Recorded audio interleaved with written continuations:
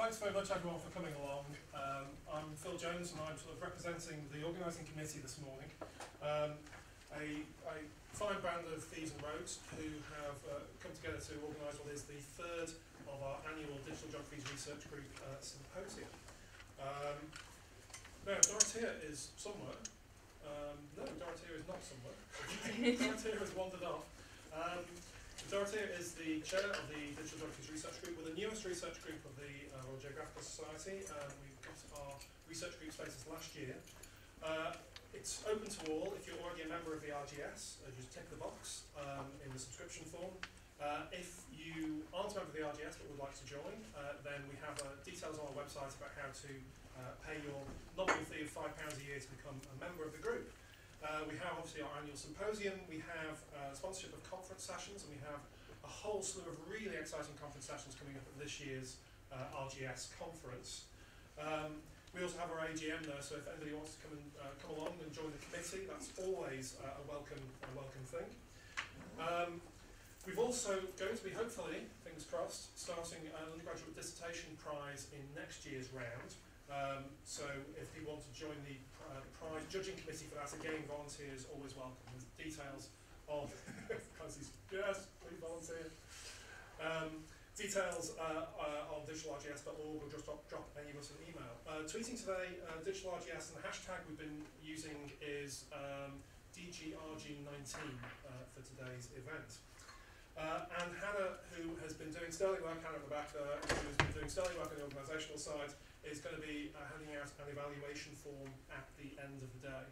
A couple of housekeeping things. The first thing is that we're filming and indeed streaming today. If you are sitting on this side of the room, then you're not in the stream, and if you're sitting at the back of the other room, then you're not in the stream. If you don't want your talk filmed, let us know before you give your talk and we'll hit pause. We're not expecting any fire alarms this morning, so if there are any alarms, and they did test them earlier and they do seem to be working, so if there are any alarms, the emergency exits are the way that you came in, the sort of front stairs, and if those are blocked for any reason, then you head down this corridor and there's a back set of stairs you can go down there. Toilets on this corridor and on the top of the stairs where we came in, they're only little, so if you're desperate and there is a queue, the ground floor opposite the Brackby bar, there's a very large set of bathrooms down there. Lunch is booked for 12:45. I've booked a kind of mix of vegan and non-vegan options. If you can't find anything you like, give us a shout. There's cafes and whatnot all around campus, so you can hopefully be able to find something that suits your tastes. If those of you who are able to stick around, we will go down to the ground floor of this building where we have the Brackby bar for a drink after the symposium, if people want to. When sort of pitched the idea for a kind of gaming workshop for this year's symposium, one of the sort of brutal reasons was the kind of, oh, there's Dorothea, our president. So if you want to talk about Digital Geographies Research Group, grab Dorothea in the lunch break. Sort of brute economic value to sector. I love doing stuff like this where you go, okay, so you know the estimated value of the sector is about 138 billion last year, which our two oldest industrial sectors, our two oldest economic sectors, agriculture and construction. Well, that's a sizable proportion of those two sectors in terms of its value. So gaming is a big deal. It's not kids stuff, although obviously some of it is, but it's actually worth a hell of a lot of money. And so sort of dismiss it as, oh, it's niche, it's not. It's a hugely important thing, if for no other reason than the sheer amount of money that's involved. But also there's the social and cultural implications. And one of the things which has been, I found really interesting more recently getting into gaming stuff is there's scholarship in games for donkey's years. And that's a shock to me coming into this new. And there's a great piece from Game Studies, the journal was launched, talking about it, this is representing an interdisciplinary research area. It's emerging, it's exciting, it's dynamic, and fast forward to the kind of last couple of years, and it's no longer so emerging, and it's been this sort of weird irony that instead of it just being that game studies has been the place for interdisciplinary collaboration, that disciplines themselves have started to take gaming seriously. And so there's been a bit of a retreat to the disciplines to actually study these things. That being said, really healthy interest in geography. Obviously, for years we've known about James Ash's work. Lots of other people have been doing games as a bit of a sideline. And what's been really exciting in the last few years is that a collection of really exciting early career scholars have been pushing this agenda forward hard. And a lot of those folk are in the room today, so hearing from some of those guys later on. That being said, still much for us to learn as geographers from other disciplines, and we've got a very interdisciplinary group of people here today, which I'm really excited about. One of the things, as a geographer coming late into looking at games, that I found really interesting is that game studies as a sort of interdisciplinary discipline has not considered space terribly well, and I think that's a big gap for geographers to fill in that area.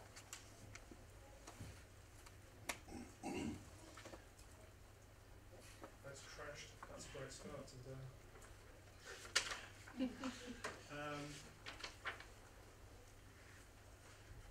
Probably crashed because I put a 3D model in it, and that was foolish of me.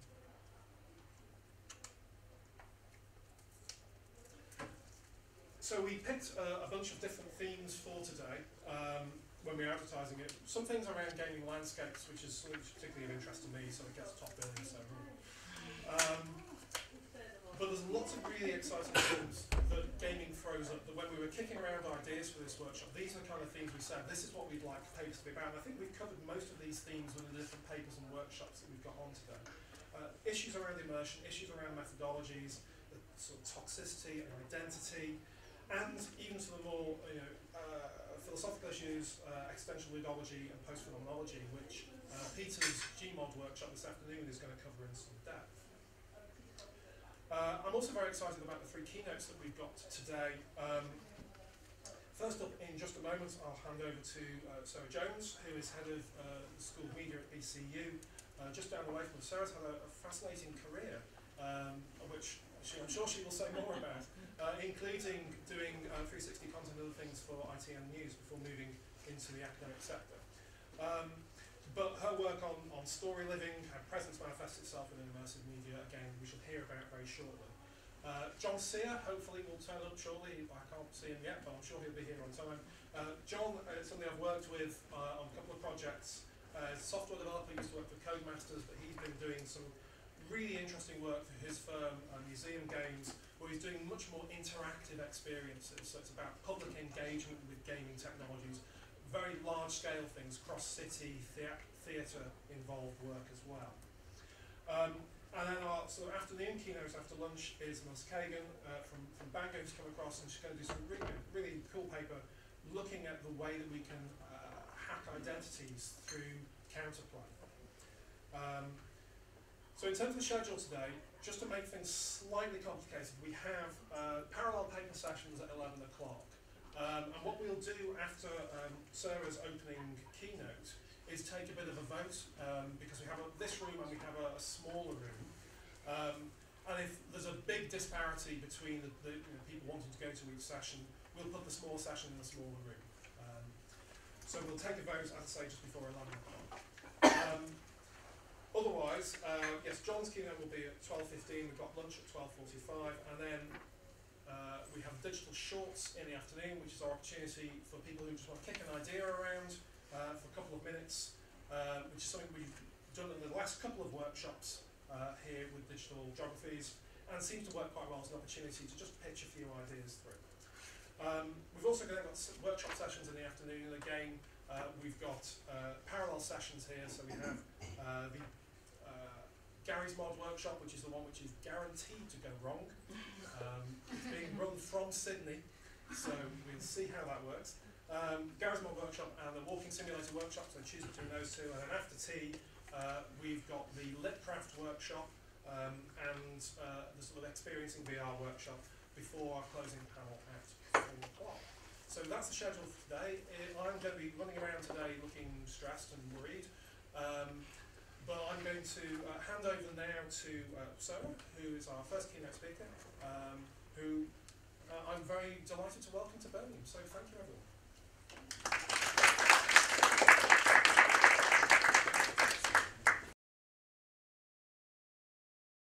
Also in one of those running around looking stressed moments. It's NSS results day today, which means everything to me. So it's one of those slightly manic days where people are taking numbers and goodness knows what else. But hopefully,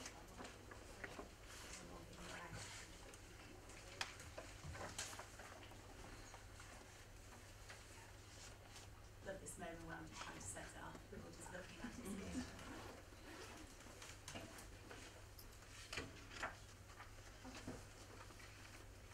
Yay! Test number 1. Hello. Thank you for having me. As Phil said, I live up the road at BCU. I'm head of media, and I do have one of those weird backgrounds. I think we could call it interesting for today. I think generally it's a little bit weird.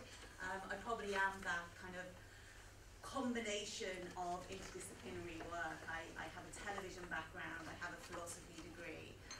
Now I try and merge it all together in this weird kind of mix of philosophy, media and technology, and just try and have it as a thing rather than defining it in any particular way. I want to talk about story living, and that's the kind of approach that I take. This is going to be all those emails about it. So let's just bear with it. So I want to talk about story living and kind of an approach that I take for my work, which kind of draws in a lot of those ideas. And I want to start with a proposition from 1989, and what I term as the start of that second wave of VR. We had all like the exciting stuff and the ideas in the kind of 60s, and then died away, and then it came back again in the 90s. And anybody that knows my work knows that I completely fangirl after this guy. I worship this guy, his mind, Jalan Lanier. If you haven't read anything, go away, order every book and read it. He's a phenomenal mind. And his thought process really defined the technology that he coined as virtual reality. And he says that the thing that's remarkably beautiful to me about virtual reality is that you can make up reality in virtual reality and share it with other people. It's like having a collaborative lucid dream. It's a world without limitations. I'm going to have to just turn that down. Sorry, people are really annoying. Aren't they, Nick? And it's a world without limitation, a world as unlimited as dreams. So it's important to go back to that point and remind ourselves of the possibilities and the opportunities that are presented within virtual reality. For me, it is that opportunity of shared dreams, of an unimaginable reality, experiences that we thought were only in our minds, and the ability to create those on different platforms. And the problem is the hype. It's always the hype. It's things like this, these headlines about VR changing the world. It's people like Paris Hilton jumping on a vine. It's people like Jimmy Fallon using tilt brush, which actually is a really good segment if you haven't seen it, but it is contributing to the problem. It's programs. This is always fun to watch. It's the programs and it's the media perception of what virtual reality is doing. People want immersive technology. There's no doubt about that. They want it to drive forward industries in healthcare, education, training, design, technology. But it's a problem that's faced developments in cultural and technological applications for decades. It's the answer to the question, what is the essence and the value of the technology? Whereas Heim asked in 1996, what is the essence of the technology, the cultural motor that propels it forward? And that's why we need to go back to those questions, the questions raised in the 90s around philosophical framing, around what the technology is for. And through this talk, I hope to address that. Using phenomenological ideas from philosophy and technology and approaches from Heidegger and McLuhan, I argue that by throwing away the rule book, we can define a new medium, one that I call story living. And it's here that we achieve presence. I'm going to go with the assumption that presence is the defining goal in virtual reality. Some of you may argue otherwise. For me, presence is a distinctive form of immersive media, distinguishing it from traditional film, computer games, television, or documentary, where immersion can often be achieved, but not presence. Ryan, in 2013, asked the question that if immersion fell from a book or a film was different from immersion within a virtual space. And she understood the answer to lie in agency. Agency as we become a culture more concerned with interactivity. And the importance of agency for immersion within an experience was also cited by Brown and Kearns in 2003. And they defined immersion within games on 3 levels: engagement, engrossment, and total immersion. And some of the more established work on immersion within media practice comes from Jan Murray, another phenomenal mind, emphasising immersion as a participatory activity. So we see the same feeling from a psychologically immersive experience that we do from a plunge in the ocean or a swimming pool. The sensation of being surrounded by a completely other reality, or as different as water is from air, that takes over all of our attention, our whole perceptual apparatus. For Murray, it's the complexity of the worlds in cyberspace that allows for immersion in new media forms. But presence is distinct. Yes, it has that agency, it has that interactivity, as cited, but there's a deeper level that needs to be understood. There's multiple definitions of what this is. And this is where we get to the really exciting part about it being an interdisciplinary subject, because there are lots of different definitions. We can go back to the original concepts of telepresence and look at people like Stirrer in the 90s defining this as when the virtual experience dominates being in the real world. The technology that's used produces the experience of being in an environment rather than what's around you. Or Loomis arguing the presence entails some emotional involvement. It's about that connection to the subject, and it's related to different levels of realism. Lombard, who's written a lot around presence and the experience of being in virtual worlds, noted this achieved when tasks are performed in a virtual environment as if they were in a real environment. What's interesting, if you put a headset on a younger person, obviously within the health and safety guidelines, you can see them responding in the headset in the way that they would in the real world. I put a 6-year-old inside an ocean reef diving experience, and within a minute they started using their hands as if they were swimming in an ocean. A natural response to being in the environment, and then what Lombard would define as presence. There's work cited which defines media presence or inner presence, which we'll come on to. Media presence as being the perceptual illusion of non-mediation, where that technology is disappearing from your consciousness, when you're no longer aware of being in a technological space. And inner presence as being more of a neuropsychological phenomenon, evolved from the interplay of our biological and cultural inheritance, where the goal is the control of the human activity. Slater, talking to us a suspension of disbelief, something that will come up time and time again, and Reingold calling it a form of out-of-body experience. But the problem we have is that interdisciplinarity around virtual reality, immersive media. And it's a problem that nobody can agree on a definition or a way of understanding it. Min Lee in 2014 was noting the difficulties in this, saying it's just down to so many different fields of studies, usually with different terminology, and the lack of research on understanding how a virtual experience differs to a human experience, and that ambiguity over different types of presence, whether it's physical, social, or self. So as a working definition, I try and keep things simple. I don't want to overcomplicate things. I go back to the 90s and all those minds I love so much. And I use the understanding of presence from Pimentel and Cesaria. So the question isn't whether the creative world is as real as the physical world, but whether the creative world is real enough for you to suspend your disbelief. So it's our language of Slater again, suspending disbelief in the world. And then the illusion that the mediated experience is not mediated. So for a moment, we lose ourselves in that experience, and we're not aware that technology is driving it. It is subjective, it is experiential, and immersion is possible in other forms, art, opera, theatre, but it's presence where you fully give yourself to another reality, and that's the goal for immersive media. So then how can we achieve it through the lived story? So within my work, I look at Hein's essence of the technology, as I mentioned, and those cyberdelic experiences. Barlow in 1990 wrote this incredible article in one of the magazines around virtual reality as an art form. And I interrogate these ideas in practice. Within these experiences, how we gain presence and create that idea of lucid dreaming by not being tied to a directed narrative is explored. I am largely influenced by the work of Lanier, with the objective to find this fictitious planet with new continents you can dive into to find new realities. why these were all cut off. I'll put them online somewhere later. The thing that's remarkably beautiful to me about virtual reality is that you can make up reality in virtual reality and share it with other people.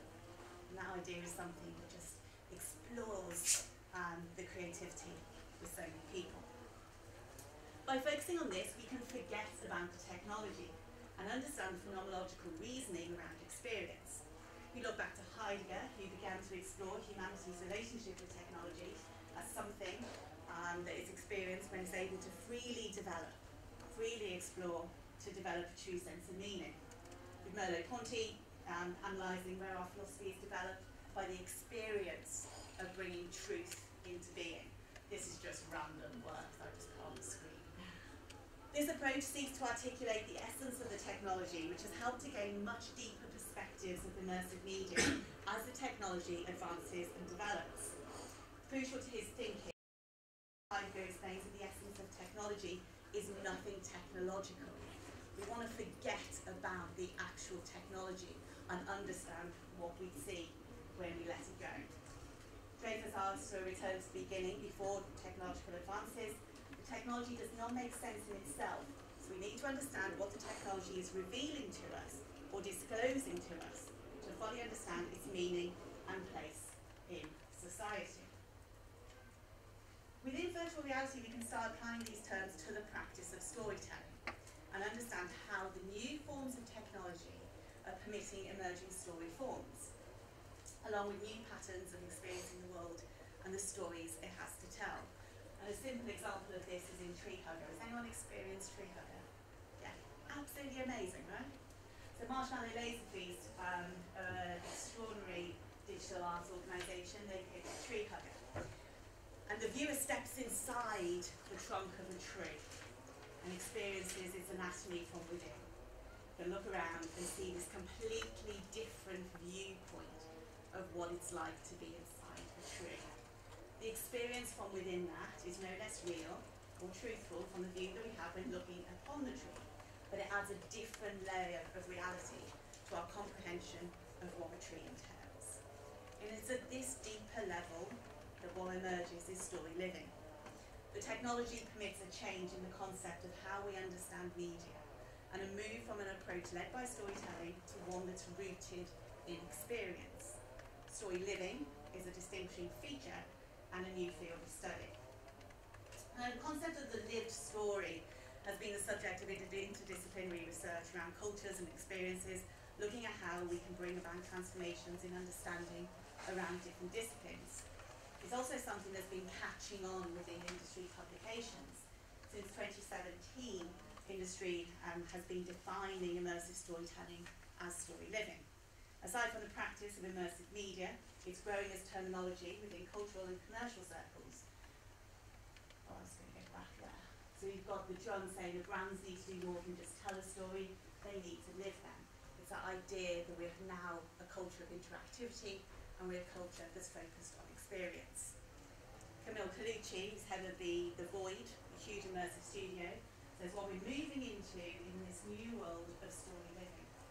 We're creating spaces and worlds where people have the chance to live out their own stories within a framework that we design. Matteo and Bauman argue that the distinctive nature of story living is when, in virtual reality from the story, is when the audience is living the story as they're being told, as opposed to being told it. Through an approach of story living, it expands perspectives, and the audience are left with a powerful emotional experience. It's one of my experiences, it's a random post-Brexit thing,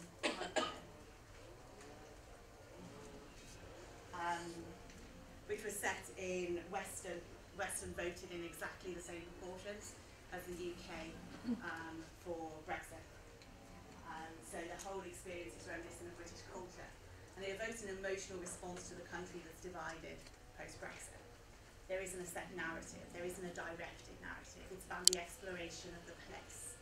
It's about the exploration of the space, understanding what's happening in the sound. All the sounds are created obviously from the space, but you get to explore what's going on and identify with the characters that you come across. Also critical to the understanding of story living, where the non-directed narrative allows audiences to take away different experiences, is Walser's idea of the space maker. So Walser argued that we need to think of ourselves as magicians. I always think that's a really exciting way to kind of define yourself. I am a magician, I'm creating these realities. We wanted you to think of yourself as a magician that creates a cyberspace where different realities can emerge. So within this film was one of the ones I had shot in Hong Kong, where I was kind of exploring those ideas of place and space. And I was capturing this environment and the people that were in there, and different narratives were emerging. So everybody that's watched that experience has come away with a different narrative. It's not directed, I'm setting up an environment and I'm letting different realities emerge. The audience developed those different narrative ideas around the juxtaposition of cultures, how communities are formed and merge, and that's a direct response to being able to create a space for living and experience. It's in all these images that follow where you can see evidence of that, how I embed it into practice. The vast, diverse, that's really badly done. That's a screenshot quickly last night. The vast and diverse environments that are portrayed, open to a number of different interpretations, and the reality that's formed by the audience is one that develops on their own experience. That's a bit better. So that's a ghost town in Texas that's just been left like that. You can see where the image would be wrapped around if it was in a headset. Fascinating place. A ghost town in Texas just off the Route 66.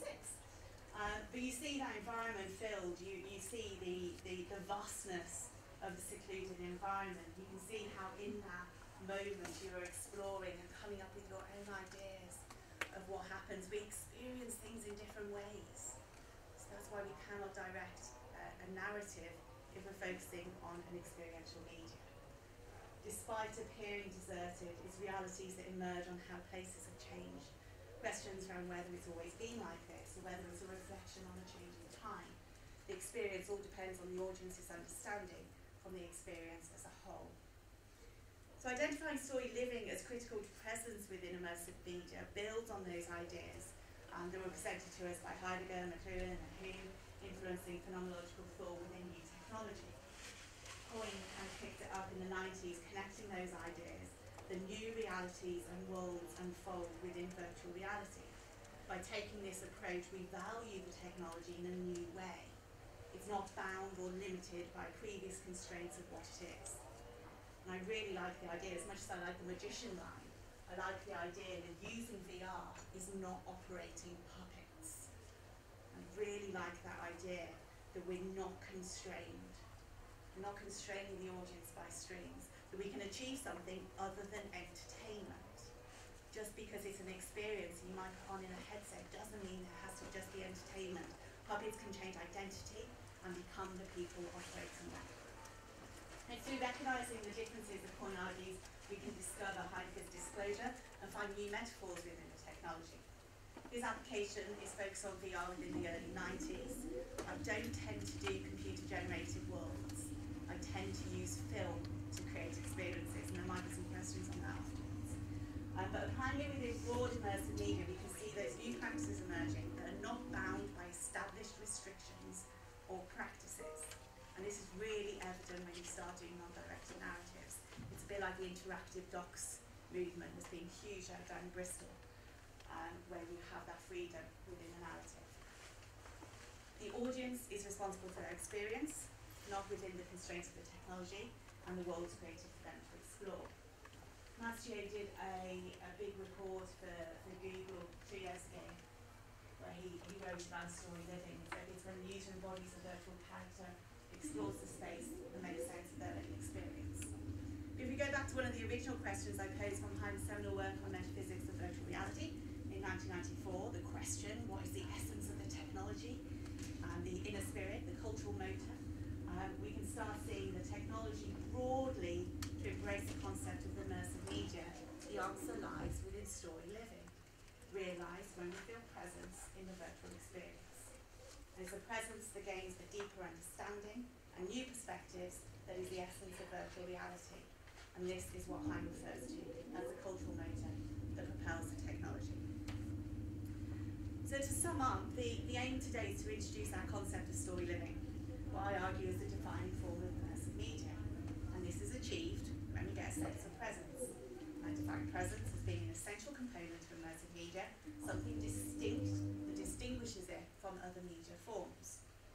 We have to continue to take on that playful, explorative approach to understanding the potentiality of the medium, not relying solely on virtual reality, but also the influence of augmented reality and holograms to explore ideas of presence and interactions with different technological forms. In early studies on VR, Mental and Texario encourage the use of VR as a form of art, where artists through simulation will merge together all art forms into something new. Virtual reality, or immersive media, is about experience. It is an experiential media. And this is why we need an approach that isn't about telling someone something. The relationship changes, we live the experience, therefore it's story living that's key to define the practice. As a warning, I end up with another fangirl moment, Gerald. I have to start and end with him every time. And a warning to not lose yourself in the thrill of the content. And the question that remains prominent at the end of this is what happened to the dream of improvising reality, shared lucid dreaming? I mean, what's the point of just making a flashy type of movie or video game? Thank you.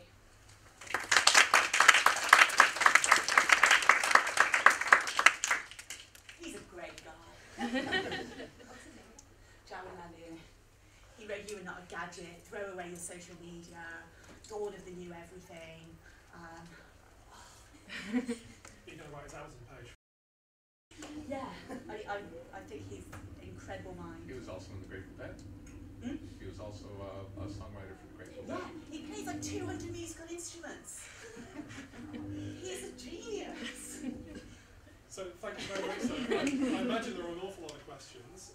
If anyone want to kick off, yes. I have a question about Marx. Okay, so why is it a good thing to fall completely into immersive virtual reality and thus erase the means of production?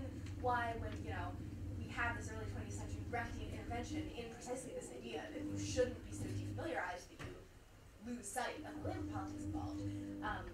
I was drawn to that example you had of the Brexit town, and it was like, well, you know, this sort of isn't political. It's like, it's about this town where there was this total split, but of course that is political. It's a centrist politics, right? So how does your work problematize that, or, you know, how are you thinking about the politics that are, of course, going to be in any virtual reality? Yeah, absolutely. And the politics and the ideas of using technology in that way always concerns me when you think about what it can do to the mind.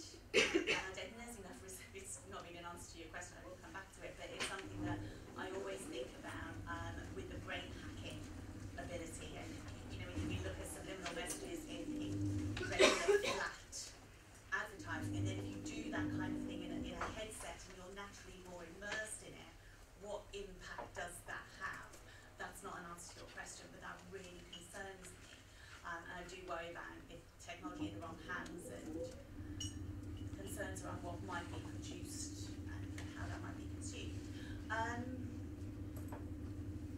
I don't know whether it is a good thing to be completely immersed and to lose yourself in that kind of world, but I think it's a great opportunity. And I think there's pros and cons to that. It's a difficult one, and I'm not sure I really know the answer to it. But Can it's I be something. quite outrageous here and actually just say, I've never done this before as a caveat. I've actually written a paper that answers your question. I'm translating it's about moving cities and games and Marx's kind of perspective on consumption. So that can answer that very challenging question. Thank you. So my name is Emma, but come and find me. Okay. Sorry, I'm really sorry about So that. I will answer that question by referring you to Emma, who has written an incredible paper on exactly that subject, and it will be shared later. Thanks. Anything else? Please.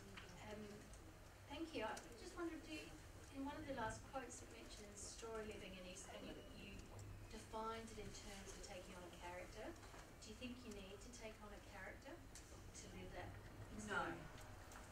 I don't think you need to, on the basis that most of my work you don't. And there's no difference to the sense of presence. So no. I think it can have interesting results when you do. And there's been some great work out of Stanford from the Human Interaction Lab, where changing identities, and Mel Slater's done a lot on this as well, where you can look in a mirror in a headset and change your identity to become a woman and understand what it's like to be a female in the workplace, or you can understand what it's like to be homeless.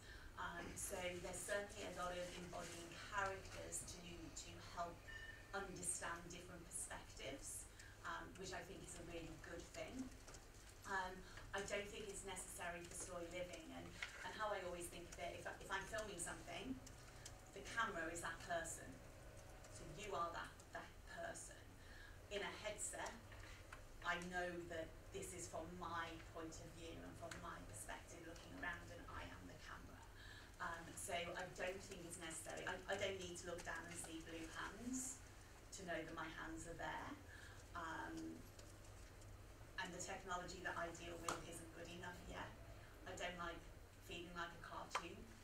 I prefer to just accept, okay, I can't see my body, but in 30 seconds I've lost that and I don't need it. So I think it can be interesting and it can help understandings, but I don't think it's necessary. It felt like you encapsulated it when you talked about inhabiting a point of view. That's what it is, it's inhabiting a point of view. Yeah, and I talk a lot around the really flawed notion of empathy, and VR is an empathy machine, and I don't like it. And I struggle with that idea of, I can put on a headset and feel like I'm a refugee and I'm struggling, and then you can't. You can only feel like it's for you and your westernized privilege to understand what it's like to be a refugee. You don't have that historical context to really understand it. Just putting on a headset and pretending that you're there isn't going to give you that context at all. So I think that's a really flawed idea. But I get shouted at a lot. I think that's a wonderful place to answer. Thank you very much, sir.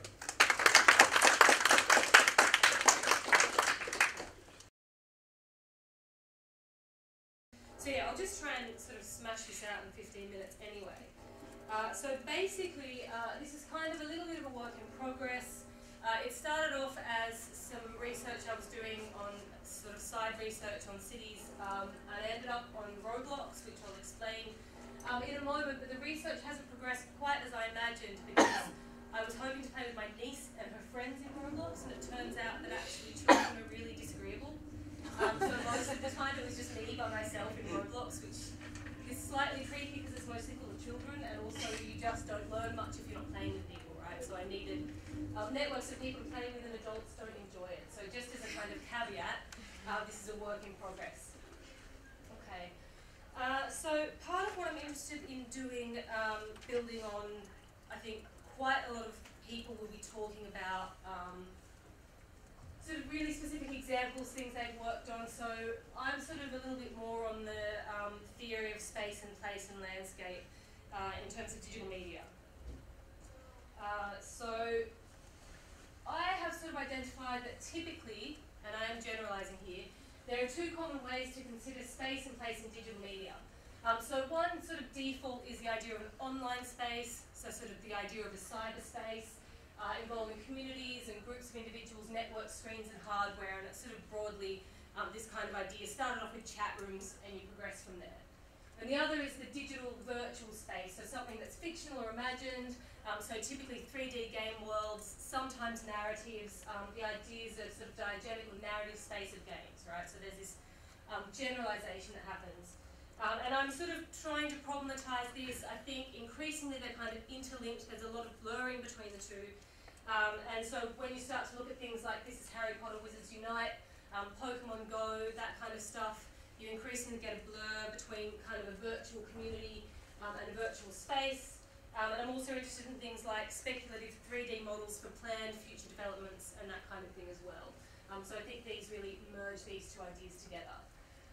So if we're thinking about definitions of space and place, it straight away gets quite complicated. So, you know, can we have digital places? And we have a lot of arguments in favour of both. You know, it's not fundamentally physically real, therefore it's not a place. And then also the question of how is space, including, you know, Lefebvrean or Marxist notions of production and consumption and experience, impacted by digital media? You know, and is this impact in some way different from, say, the impacts of capitalism more broadly or not? So Doreen Massey clearly understood the digital world to be spatial. So, you know, it's embedded in real material practices, and she was clear that the world of physical space and the world of electronically mediated connection do not exist as somehow separate layers.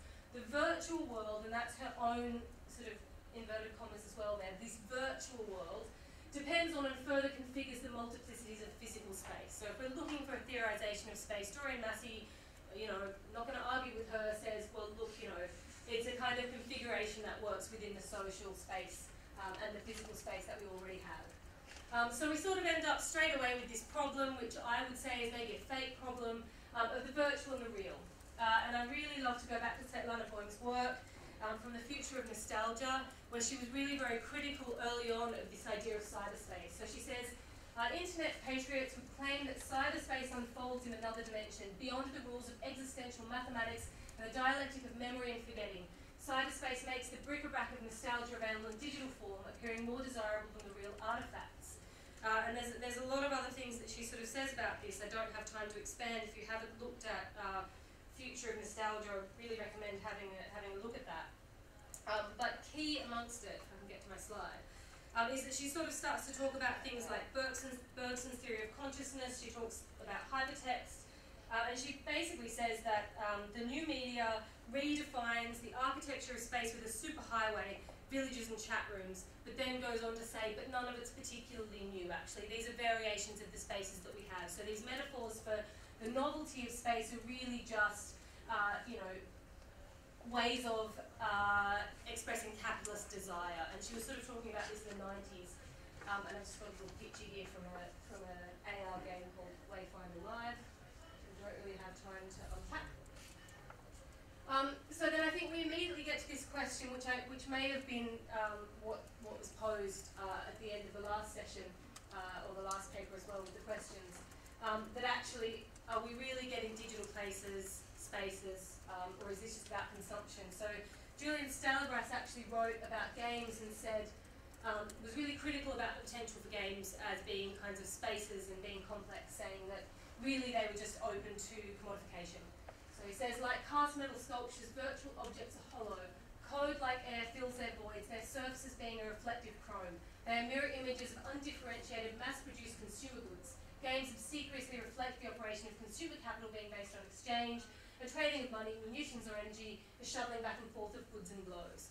And I think what's interesting about this is, on one hand, it problematises the idea that you could have what we might call an authentic or genuine place, but at the same time, when you think about the production of place and space, it also hints towards this kind of all-consuming drive of capitalism in particular to overtake all space and place and experience anyway, right? So these might actually be mutually constituted.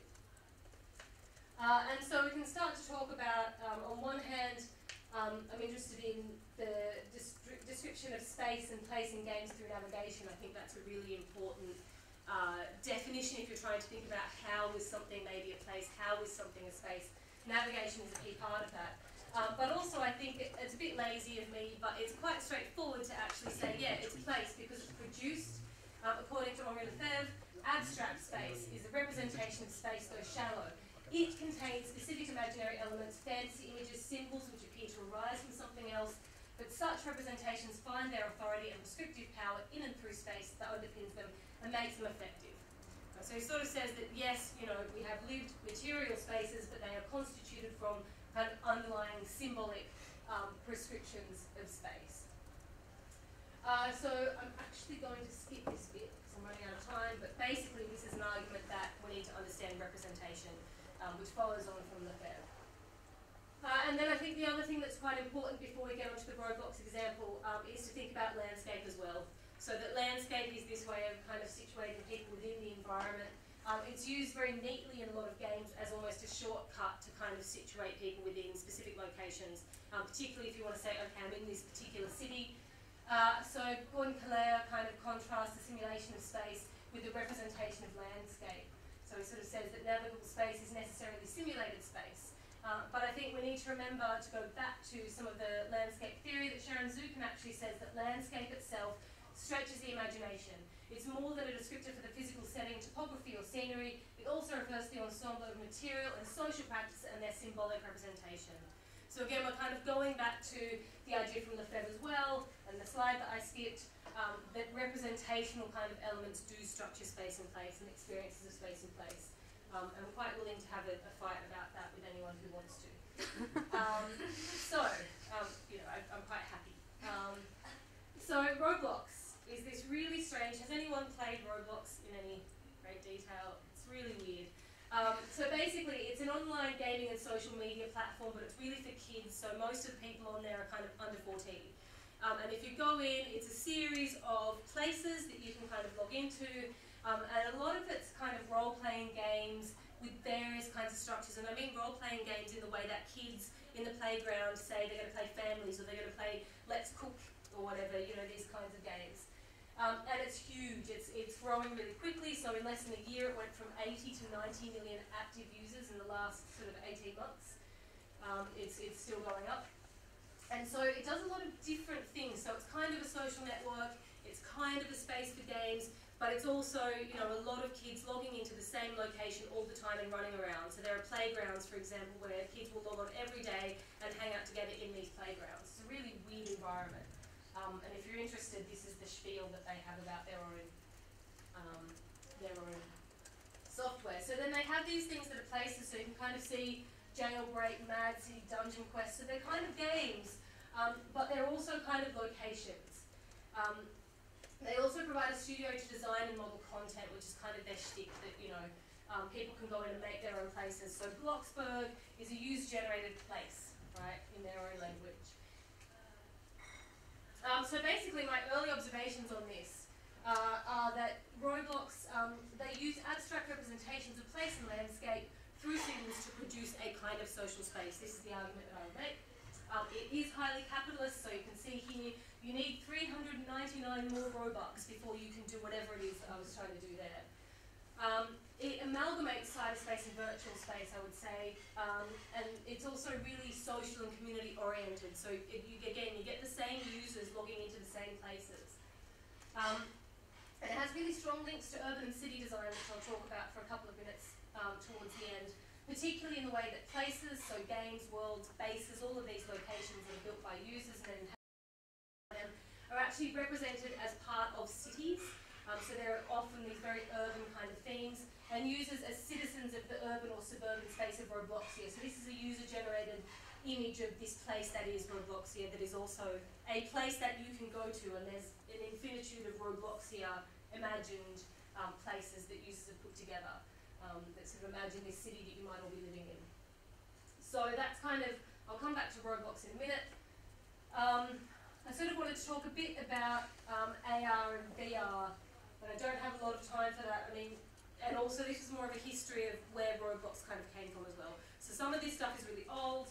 Arup's been doing sort of 3D modelling, for example, to understand things like passenger movements through train stations, and a lot of this was going on at the same time as Roblox. And what sort of happened is that you now have this kind of conversion between architectural modelling and games, which I think most of you would probably be familiar with. I've just got a kind of neat quote here from a guy from Blockworks. So that's the V&A model that Blockworks made, but they basically go into Minecraft and do architectural models in Minecraft, and they're all architects. So the guy who runs that says, whilst the architects of today grew up playing with Lego, I've no doubt the next generation will have played Minecraft. People have to stop thinking of it as a game. It's a CAD tool. And as such, it's the most widely used one in the world. And they're sort of looking to bridge the gaps between design and reality, which I'm like, well, the point of design is that it produces reality, I would have thought. But anyway, I don't have time to go through this sort of participatory planning stuff, but if you're interested and you don't already know, have a look at the MIT Media Lab stuff. So they do a lot of interactive design using hybrid reality labs to actually produce urban spaces. So the most probably well-known one was that they helped to design refugee housing in Hamburg in 2016, and that's a picture of the kind of half material, half virtual that they use. So just to finish up, I wanted to kind of point out though that a lot of the hype around this digital AR, VR kind of stuff is not new, and it is hype. And I would point to the work of Melbuish, Dagan and Rose, who worked on CGI in Doha and said that CGI is not simply then the product of certain social conditions but constitute an inscription of individual and collective identities, knowledge and values, allow for conscription of actors into common venture, and lead to the objectification of a project in real life. In that sense, CGI, so computer-generated images, are not only representations but actually have agency and become embedded in the construction of space, place and social life, which I feel like should seem fairly logical, but we're still here having these discussions. It's not just me, it's other people. And I would also want to quickly point out that a lot of this stuff we do still need to be skeptical of. So there's this hilarious augmented reality app from Villeroy and Bosch where you can augmented reality your bathroom. However, I would point out that yes, you download the app, and then the next step is to download the AR marker and print it, and then stick it up in your bathroom. So I'm sort of like, to what extent is this really a digital kind of experience? So we really need to be skeptical on a lot of this stuff. It's done kind of for the buzz, I think. So to conclude, and these are just wild conclusions that I'm making, partly as well so that people can disagree with me. So space, place, and associated landscapes and material encounters exist in digital media. I'm just saying they do, right? And they generate new senses of space and place beyond the digital. And we know that they're used as tools for this purpose. That's kind of the point of someone like MIT working on these digital hybrid reality labs.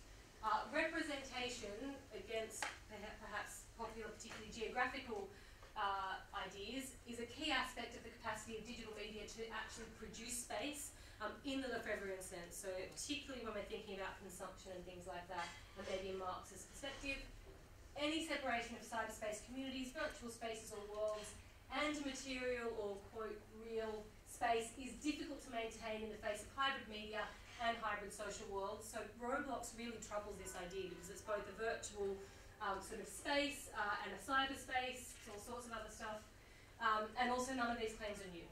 So Boyne, Massey and Melbuish, lots of others have actually had this argument in various ways before, but somehow we always come back to this debate. We can't kind of decide, is the virtual, you know, real or not? Like, we just need to make this decision and say, well, you know, much more complicated than that. So yeah, that's it. Thank you for that, Emma. What we're going to do is just go through the papers one after the other and then have as much time as we've got left at the end for questions. Morning, everyone. I have to make an apology first of all for Michał. Can't make it. His son's not very well, unfortunately, so he couldn't come over from Poland. This is a shame because we're talking about place building in VR and in VR games, and Michał's a geographer, and I'm a charlatan. So I'm a media theorist who's hung around geography for a long, long time, pretending to know what he's talking about. Michał could have done all the real stuff, unfortunately. He stuck with me instead. This is a very, very basic outline of some ideas we were pulling together when I spent some time with Michał in April on an Erasmus Plus exchange in University. As we were sitting having a coffee and a cigarette one day outside the building, Michał was asking me about what video games I play. I was reading off this endless list of things I used to distract myself from the horrific everyday life that I have as a senior lecturer at Swansea University. And we got onto VR games, and I sort of started reading off some of the games that I've actually played with him. He said, okay, so you've got two categories of games. There were games that were made for VR and games that weren't made for VR. What do you find you prefer? And I'd thought about this question previously and not really given it a huge amount of thought. And we sort of dug into why I've got a real aversion now towards games that have been ported over to virtual reality. In my perspective, and from my experience of playing them, there's a very simple reason why I don't like these games, and it's because they make me sick. They make me feel like I'm going to vomit after about 10 minutes of playing them, which is not great. I've been using VR on virtually a daily basis now for 4 years, so I don't get the nausea effect anymore for most things. But a lot of these in particular, which I've just been playing before going to Borderlands 2, and Borderlands 2 is one of my favourite video games. The Borderlands 2 VR game, I can't do for more than 5 minutes without feeling so nauseous that I have to stand outside. I live on the first floor balcony, so standing outside is a real effort for me, because if I go too far then I'm going to die. So we got to this sort of idea here, and I'd already kind of touched upon it in the book I wrote last year, The Re-Emergence of Virtual Reality, that there's built for VR games which combine all the elements of VR in order to make a gaming experience. And now we've got ported VR games which are actually very popular, and you can imagine why from a commercial perspective. These are games which people have already played, already familiar with, and are moved over into a VR environment and using the headset rather than using the traditional gaming interface that they've been built for. And there's something really, really problematic about it. But to go beyond just making me feel physically uncomfortable, we wanted to unpick, okay, is there any way we can theorize why there's this big difference between the two? What is the qualitative difference between playing these games, built for VR games and VR ports? Where theoretically can we start to draw a line between these two things? So, using Michał's knowledge rather than mine, there are videos here, but I'm going to skip over them because time is limited. Ported video games use the familiar geographical cues to build up a sense of place in the game. And there's a long history of literature about this in the video game canon, so I'm not going to dwell on it too much now. But wayfinding and navigation in these ported games is really traditionally how we do this in video games anyway. That, for me, is why I get the nausea factor. I'm being asked to navigate a space in a way that doesn't fit with the medium that I'm actually using at that point in time, which is the VR headset. I am not using my television screen as a navigational tool in the game space at this point. I'm actually within the game space in this limited sense if you're using the PSVR. Much more sense in like the Oculus Quest, which I brought along today if anyone wants to try. So these ported VR games, they don't give any affordances for virtual reality. They are just a translation of the original game into virtual reality. There's no manipulation of the mechanics in order to make some affordances for this new medium. But built for VR games deal with embodiment in a very, very different way. So embodiment actually becomes the mechanism for the creation of a sense of space in a VR game in that sense. So you move just beyond virtual representations and shift the relationality of the player. In ported games, it's an embodiment relation.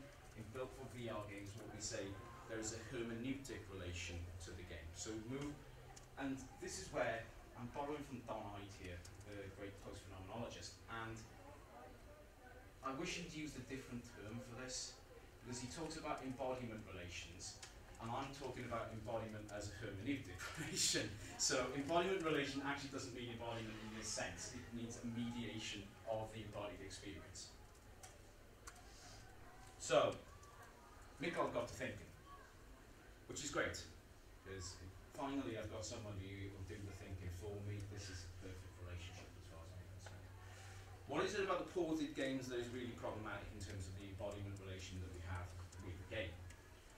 There's no body or embodiment considered in the design of those spaces. If you're playing a ported over game like here we've got Doom VR, although it's a first-person shooter, it is not an embodied experience when you're playing it on the console. You are remote from it, you are distanced from it. It is a mediated experience. You are not being asked to embody that. Now you may gain a feeling of embodiment, but it is always distant from. So priority in these kind of experiences is given to the architecture of the game in terms of space, rather than the phenomenological experience of the game for the user. This is Andrew Reinhardt talking specifically about Skyrim VR in this case, but ports over nicely to a number of different things. And this lack of embodiment, this non-consideration of embodiment as a core principle of the VR experience, according to our champion, means that we get a lack of virtual place. So when I'm in Doom VR, and Doom VR is another sort of vomit comic of a game, there is no consideration in the design of this towards creating a sense of virtual placehood in the user. It is a ported over version of the original Doom game. It's fun, except the controls don't work and you get killed really, really quickly. But another problematic aspect of these ported games is that they tend to break immersion very, very easily, very, very quickly, because the imperfect representations of places and objects within them, and this porting over means that the visual fidelity of these games is really, really poor. And that's something actually that comes out mostly of the VR community itself. The idea that games that aim for high realism in particular are really, really problematic when we transport them over to virtual reality. We sort of descend into the uncanny valley at that point. And a lot of games at the moment that are being worked on as ports over to VR do aim for high levels of realism, and that is not ideal. Instead, we need to take the edge off the realism a little if we're going to put them into virtual reality. So there's another aspect here of why these don't work. But built for virtual reality games, we don't think, okay, so we've identified some problems here with these type of games. Okay, what works? What is different with these? And what we wanted to put forward that there's sort of unreal modes of movement that help with immersion. Instead of looking at what video games do, is just try and build a mechanism and an engine to move in a particular environment and to explore that environment. And there are customs, and there's a whole discourse and a discoursive formation around how that's done in video games. The games that work in virtual reality, and I know there's an irony here with using Superhot as the picture, because that actually wasn't a VR game, it was a game that became a VR game. But looking to utilize how the body can be moved in VR in different ways, in more effective ways, in a built-for virtual reality experience, leads to a qualitatively different experience of gaming in these things. And for example, I'm sure most, well, I don't know, have most people played Beat Saber? It seems to be most. No? I've got it loaded on the Quest headset for you. Robo Recall is a great one now with the teleporting system in Robo Recall. It's not realistic in terms of movement, but it actually helps with the immersion in the experience in Robo Recall. And Superhot, and this relation to space and time with movement in it, makes movement a critically important part of the experience, to the extent to which after 5 minutes of playing it, you stop realising how you're moving. And the movement itself will draw, sort of Sarah to borrow from Heidegger and control, right? Once that withdraws some circumspection, you can fairly be sure that you're immersed in that experience. So, as I said, we based a lot of this around Donna, and what we wanted to argue is that in these built-for VR games, place is embodied in a multi-stable manner. The experience of space is situated, embodied, specific, and fully signifying when these things work properly. And therefore, we've got a sense of embodiment in a particular experiential world. Now, what I should have drawn specific, real close attention to is the word specific. What that means, as far as I'm concerned with this, is that in order to achieve high levels of immersion or presence, the design of motion and therefore worldhood in that experience will be individualized to the particular game. To copy over game mechanics and endlessly reuse the same mechanics over and over again is going to be problematic unless you are reproducing the same thing over and over again, which is going to be problematic for you in a commercial sense rather than in an experiential sense. So, really, the situated, embodied, specific and fully signifying these are things which are not necessarily achieved by porting games over into VR. They are achieved from building VR from the building VR games from the ground up for the specific headset, technology being used, etc. As I said, where are we getting this from? And this is from a number of readings of Donald's work. This really is about the ported VR games and what he says about the embodiment relation that we have. And when Donald is talking about relations, he's talking about how we see the world and how we experience the world through our use of technology, of specific technologies. So, in terms of VR here, if we're using ported over games, we get an embodiment relation. We see the world as it's presented to us through the technology itself, and the headset becomes the mediator for that. Embodiment, therefore, is limited by the scope of the program and the architecture that has been put into it. And the mediation of the experience really just comes through the headset, the way you use it. We are not part of the world, it is a mediated experience for us, and that's what I call an embodiment relation to technology. What we want to argue is when VR's done right, and it can be done wrong, of course, and frequently is done very, very poorly, but when it is done right, and one of my favourites. So this is being recorded, isn't it? I have issues with work, but I play Job Simulator for fun, so there's something wrong going on there, right? So, a hermeneutic relation is an understanding of the experiential world that comes through an engagement with the technology, not just being presented with the world through the technology, but engagement with in a particular way. So touch, sound, mood and vision, rather than the mediation of embodiment relations. A hermeneutic circle of experience is formed if these things are done correctly. All embodied relations become withdrawn as we experience things. We become part of the experience rather than considering what elements and what things go into that experience. And that's what, if that happens, that's when we know we're in a hermeneutic relationship with a particular form of technology, a particular medium. It's liberally borrowing from English. Okay, so, as I said, we're kind of at the beginning of something here, and we have just been kicking these ideas around, and I've got a couple of bids in to start exploring these ideas more.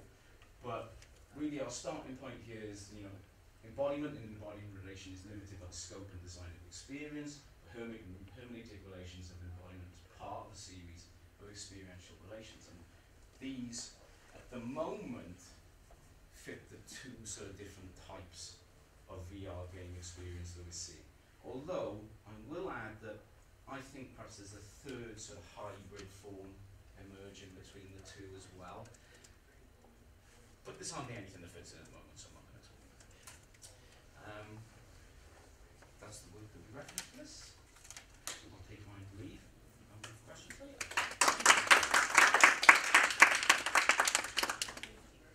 Hi, I'm Vicky. I'm a PhD student here. I'm actually in the Department of English Literature, but again, I float the interdisciplinary lines. So yeah, today I'm sort of drawing stuff out of my own PhD research into geographies of feeling, and today I'll be talking about challenging the discourses of embodiment space and experiential horizons in virtual reality. And by that I kind of mean the prolific representations of VR, the kind of advertising material we get access to, what kind of experiences these shape, and the expectations they produce, and how they might not necessarily be all too realistic. So, as I said, I'm not a geographer, but I am interested in the intricacies of interacting with virtual environments, the way it feels to be present or not quite present within a virtual simulation and the real world simultaneously, and the ways embodiment plays into this as well. So, let's draw it. So, as well as being interested in the spatial representations of VR, I'm interested in the spatial experiencing of VR as well, and I'll also be drawing from phenomenology, which I know has been a big up this morning, which is great. So I want to think about how virtual space is experienced phenomenologically, and how that might provide an alternative to these sort of more potent representations we're getting that necessarily can't capture these sort of real-time experiences. And in so doing, I want to sort of think about the question of absolute agency in VR that seems to be pushed at us, and sort of challenge that sort of absolute sense of agency. And I think that Geographies of Feeling can capture some of that. So yeah, I'll be thinking about agency and access, and sort of the ways VR feels and how this might be useful. Cool, so I want to suggest that current depictions of VR currently stand at the intersection of these three geographies, the first being natural geographies. So by that I mean that representations of immersion in popular advertising tend to valorise the spatial geography, and in doing so they evade the reference to the hardware. I will come on to some more explicit examples. So you just get a depiction of a natural environment as opposed to, hey, here's a wind headset. The next one I want to suggest is the importance of the domestic geographies in advertising. And this, I want to argue, as opposed to an invasion of the headset, marks an invasion of the domestic space by the virtual environment. We kind of see spaces of domestic walls kind of opening up onto virtual spaces. And finally, bodily geographies. That's where I want to land it. I'm going into that at the end. But this is what I have a problem with in terms of bodily geographies, the kind of valorisation of the user and the body of the user in contemporary advertising to depict sort of very overt emotional and physical responses to the technology in order to kind of sell it. And this creates sort of weird sort of expressions of how it actually feels. So I've put these arrows in to make it all look like a neat narrative, but I think in reality it kind of looks something more like that. So I'm not trying to suggest that all of these geographies are encompassing or that they're all oppositional to one another. Rather I want to think about how they all come into contact for our real-time lived experiences of doing VR. Phenomenology allows for us to break through the popular framings of VR to consider its intimate geographies of feeling. So my work kind of goes between the framings of VR and how it's depicted as frameless, and sort of lands somewhere in the middle when thinking about all these different approaches.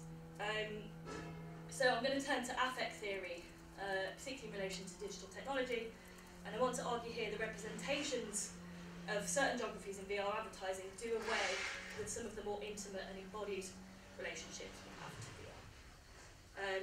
So I want to sort of retain the importance of subjective experience, and the kind of complex interconnections of embodiment and feeling, and I want to say that the lines between the exterior body and the interior simulation are not neatly contained. Cool, so natural geographies. This is taken from the HTC Vive advertisement from 2017. So it sells it as a whole new reality. It kind of looks like a reality, I know. But it's sort of this framing of a place where anyone has a chance to make their mark. Little, if any, focus is given to the hardware itself. Rather, attention is paid to the potential VR users who seek to experience the supposed new reality this technology makes possible. Such a new reality, it is suggested, removes the individual from the constraints of any given social political reality, so that anyone is able to make their mark. Again, there's no reference to the headset, and so this is sort of promoting access as a mode of making the headset disappear. This is saying it's that accessible that you technically feel like you're in the real world. From my experience, that's not always the case. Domestic geographies. So again, these are taken from HTC Vive advertisements, PSVR advertisements, and the Oculus Rift. The HTC, which we can see on a couple of these, in fact, yeah, the bottom one, uses room scale tracking, cameras set up in four corners of the room, so this really plays on the sort of spatial experiencing of VR. And one of the ways they mark this sort of merging of the real and the virtual is by sort of opening this space, which is typically a westernised domestic space, very cushy and snazzy as well, which seems to be a thing. And it's completely sort of opened up like a portal, and and sort of that domestic space, it sort of marks an invasion by the virtual. So yeah, we see a group of people sat on the sofa, seemingly under the sea. So this kind of, again, marks a different kind of access, which I think raises important questions about not only the access we have to the virtual environment, but actually the access we give to this technology into the domestic space. And I know there's sort of a lot of considerations, particularly with Oculus, about the kinds of data that they're using and collecting, particularly when the headsets have the capacity to sort of get data about your domestic space. So there's a kind of reverse multi-directional access at play here that I think this can sort of benefit from. Finally, bodily geographies. So this kind of, again, evades any sense of materiality. We see in the PSVR advertisement that the headset kind of floats away into pixelated bits. And again, VR's immersive potential is defined through its complete effacement of the material hardware. And again, as people probably know, Bolter and Grusin discussed this in Remediation as the kind of logic of transparency, whereby the perfect interface enables the sensation of having fallen through the hardware interface into the world of computer graphics. But in this instance, the body becomes central.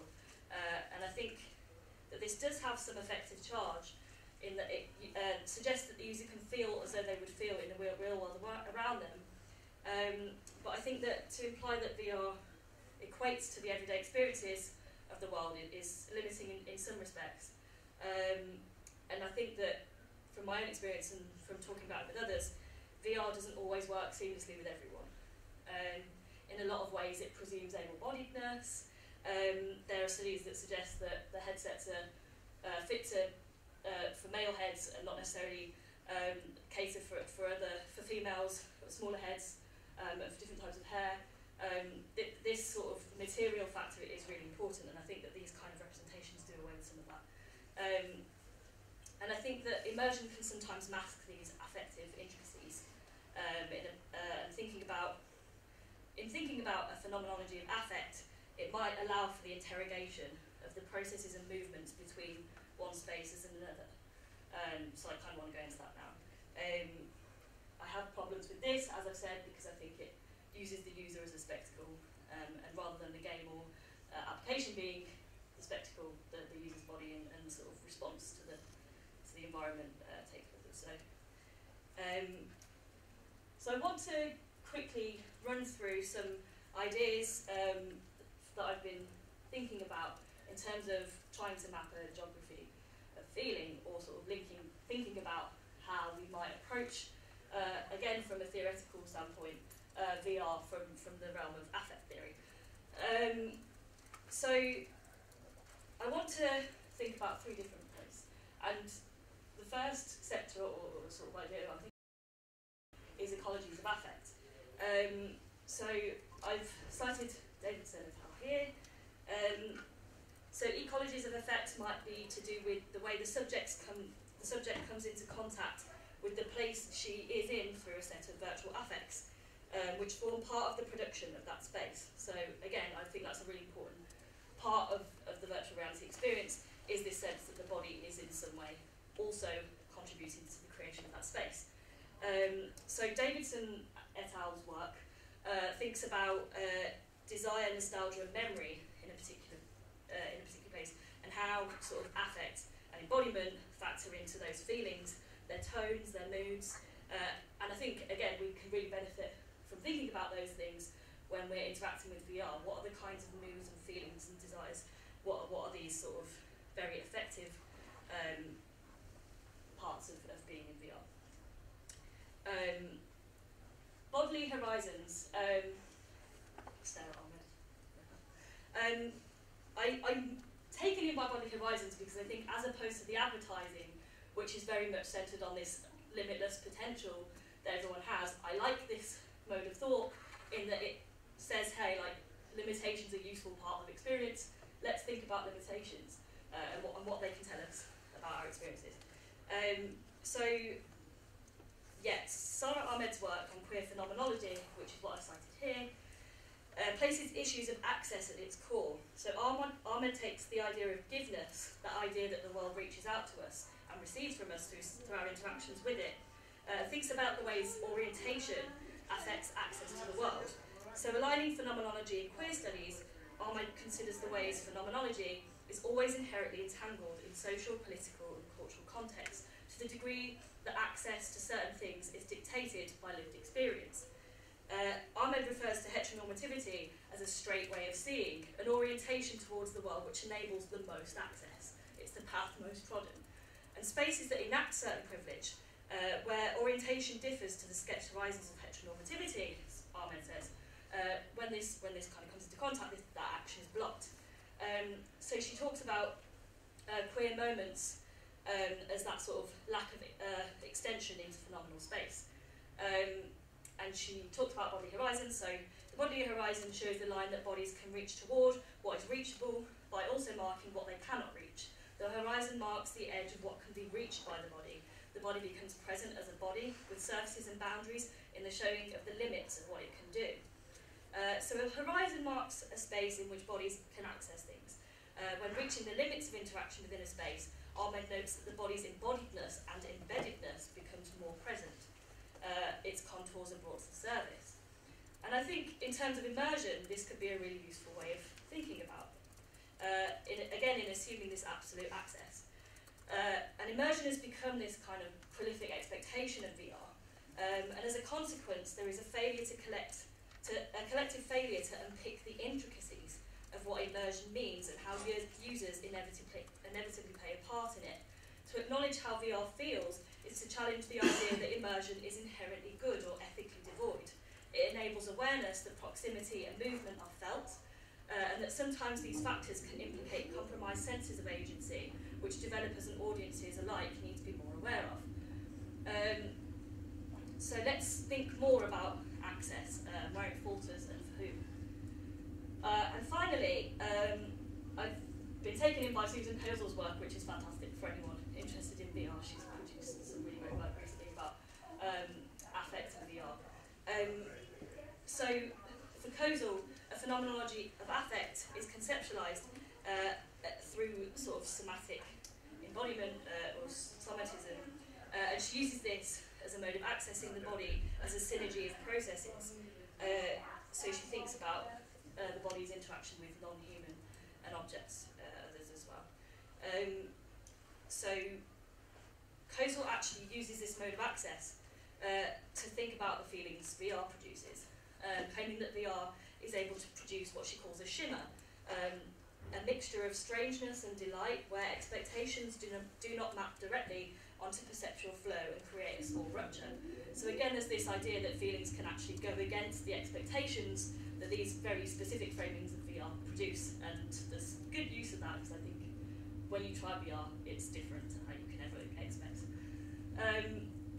So yeah, I think that's that. But just to conclude, I want to sum up my ideas at the moment. So I want to suggest that current advertisements and discourses around VR fail to capture the intimacies and intricacies of access and agency that are implicated in the experiences of VR technology.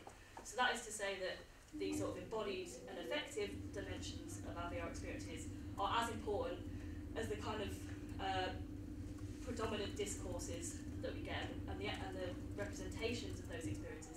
Let's think about our lived experiences on this. Phenomenology might allow for the consideration of geographies of feeling in order to critically interpret and evaluate experiences. So again, I think that the kind of effective dimensions of VR can open up this kind of critical interpretation of VR that we can't necessarily access otherwise. Stepping into a technology is different for everyone. I'm taking that from the Oculus advertisements, which use Step into Rift. From experience of using VR with students, some of them don't want to enter VR in a public group. It's not something that they want to do. They don't like the idea that they're in a room full of people watching them and they can't see them. There's all these sort of different things that arise when you're using VR in the real time that you don't expect otherwise. And I think, again, developers and users and practitioners of VR need to be more aware of this and sort of think about these ethical questions. And finally, challenging absolute access is a mode of rethinking immersion. So I want to think about all the ways VR might not be accessible and how those are also important. Not necessarily to do away with immersion, but just to think about it, break it down a little bit, because it tends to be this sort of big word that has lots of different dimensions to it. Let's break it down and bring it back. That's me, thank you. Just some plugging of open access stuff I wrote. But yeah, thank you very much.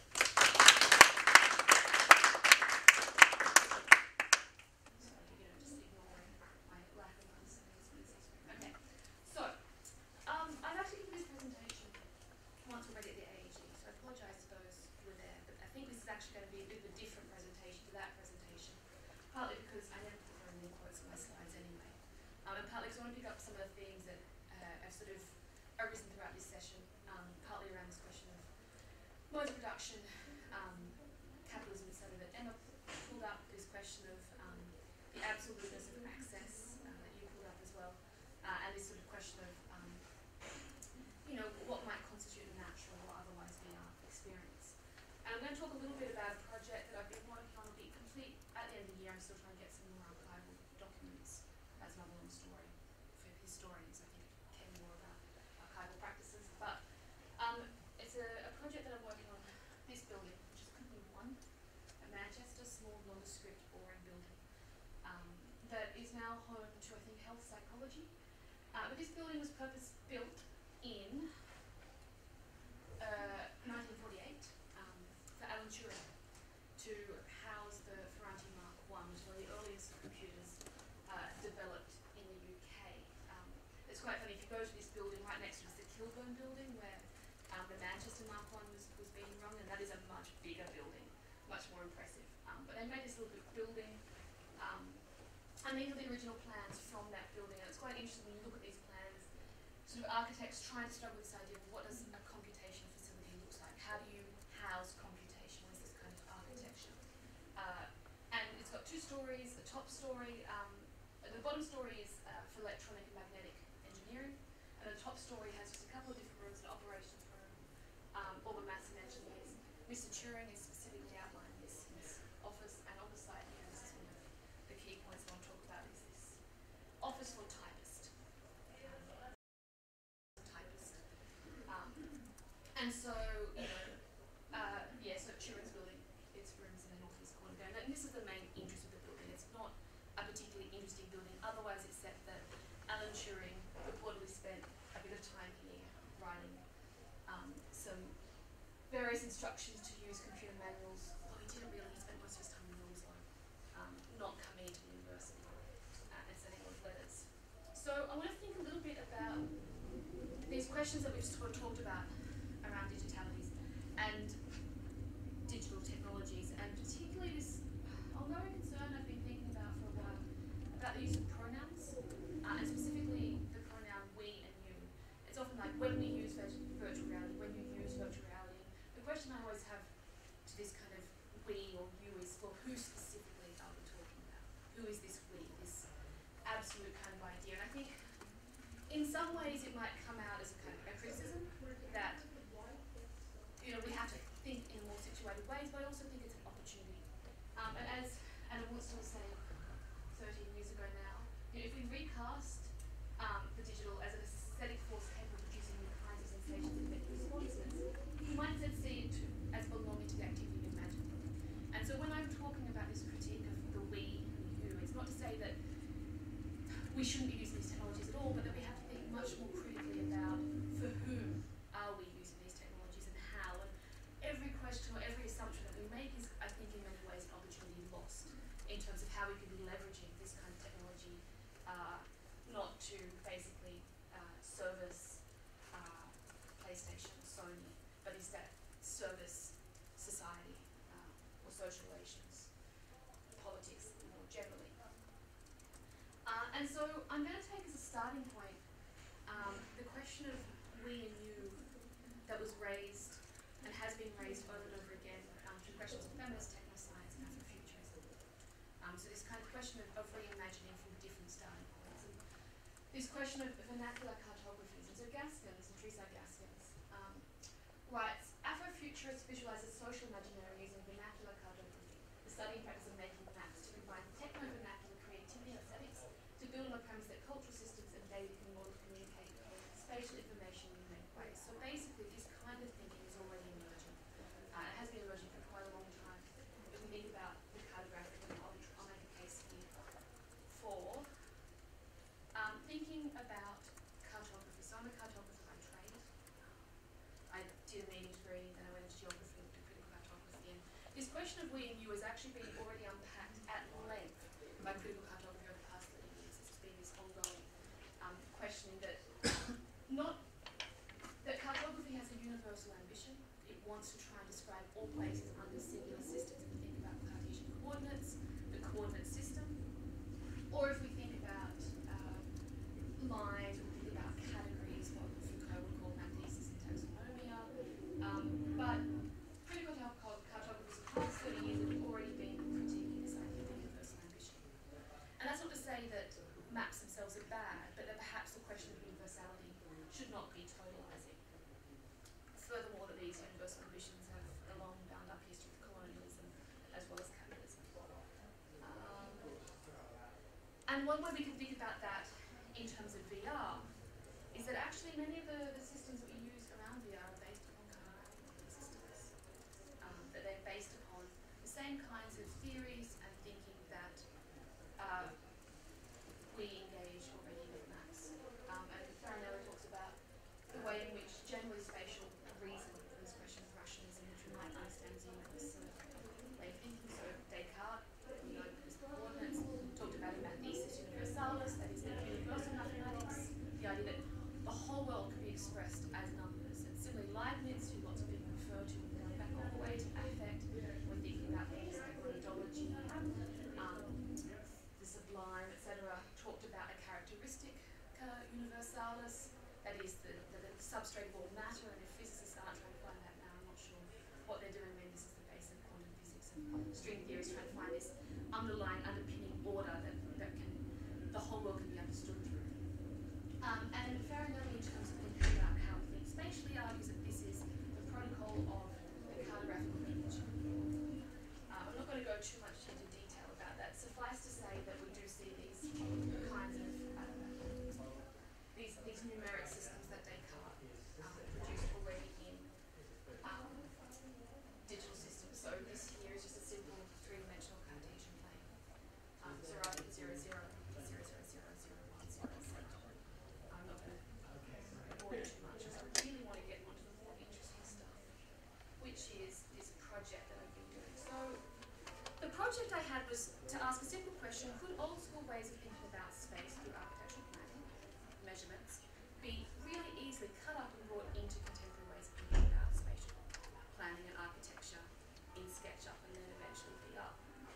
Turns out they can. Turns out the measurements that are on architectural plans, you can take those measurements and literally cut up those images, put them into SketchUp, and produce the life-sizing building from those architectural plans. Like, those measurements do generally hold true. And so I wanted to bring these plans that were digitized into SketchUp. Now, when you open SketchUp, let's see, there's a couple of videos here. But I presume you guys all know about CAD software, so I don't need to go into technicalities of how this actually works, right? Maybe, maybe not. The first point that I came across, so here is the model. And it's kind of incomplete, it's not just a code. Because it turns out that actually in three-dimensional space there's no such thing as wall lengths. You actually have to create a block that is a wall. There is no materiality, so you know a brick has weight and heft, you know, or a wall. Like these walls actually don't have, they're pixel wide. Now I don't know of anything in real life that is a pixel wide. And so you get all these kinds of incomplete gaps, etc. The architect didn't bother doing the back wall because there's nothing there. Just assume that you can just fill it in with your imagination, this kind of filler information. The roof just says flat roof. Obviously the roof would not look like that. You can even see the walls here, etc. So this is what it kind of looks like as a 3D model, etc. It also has no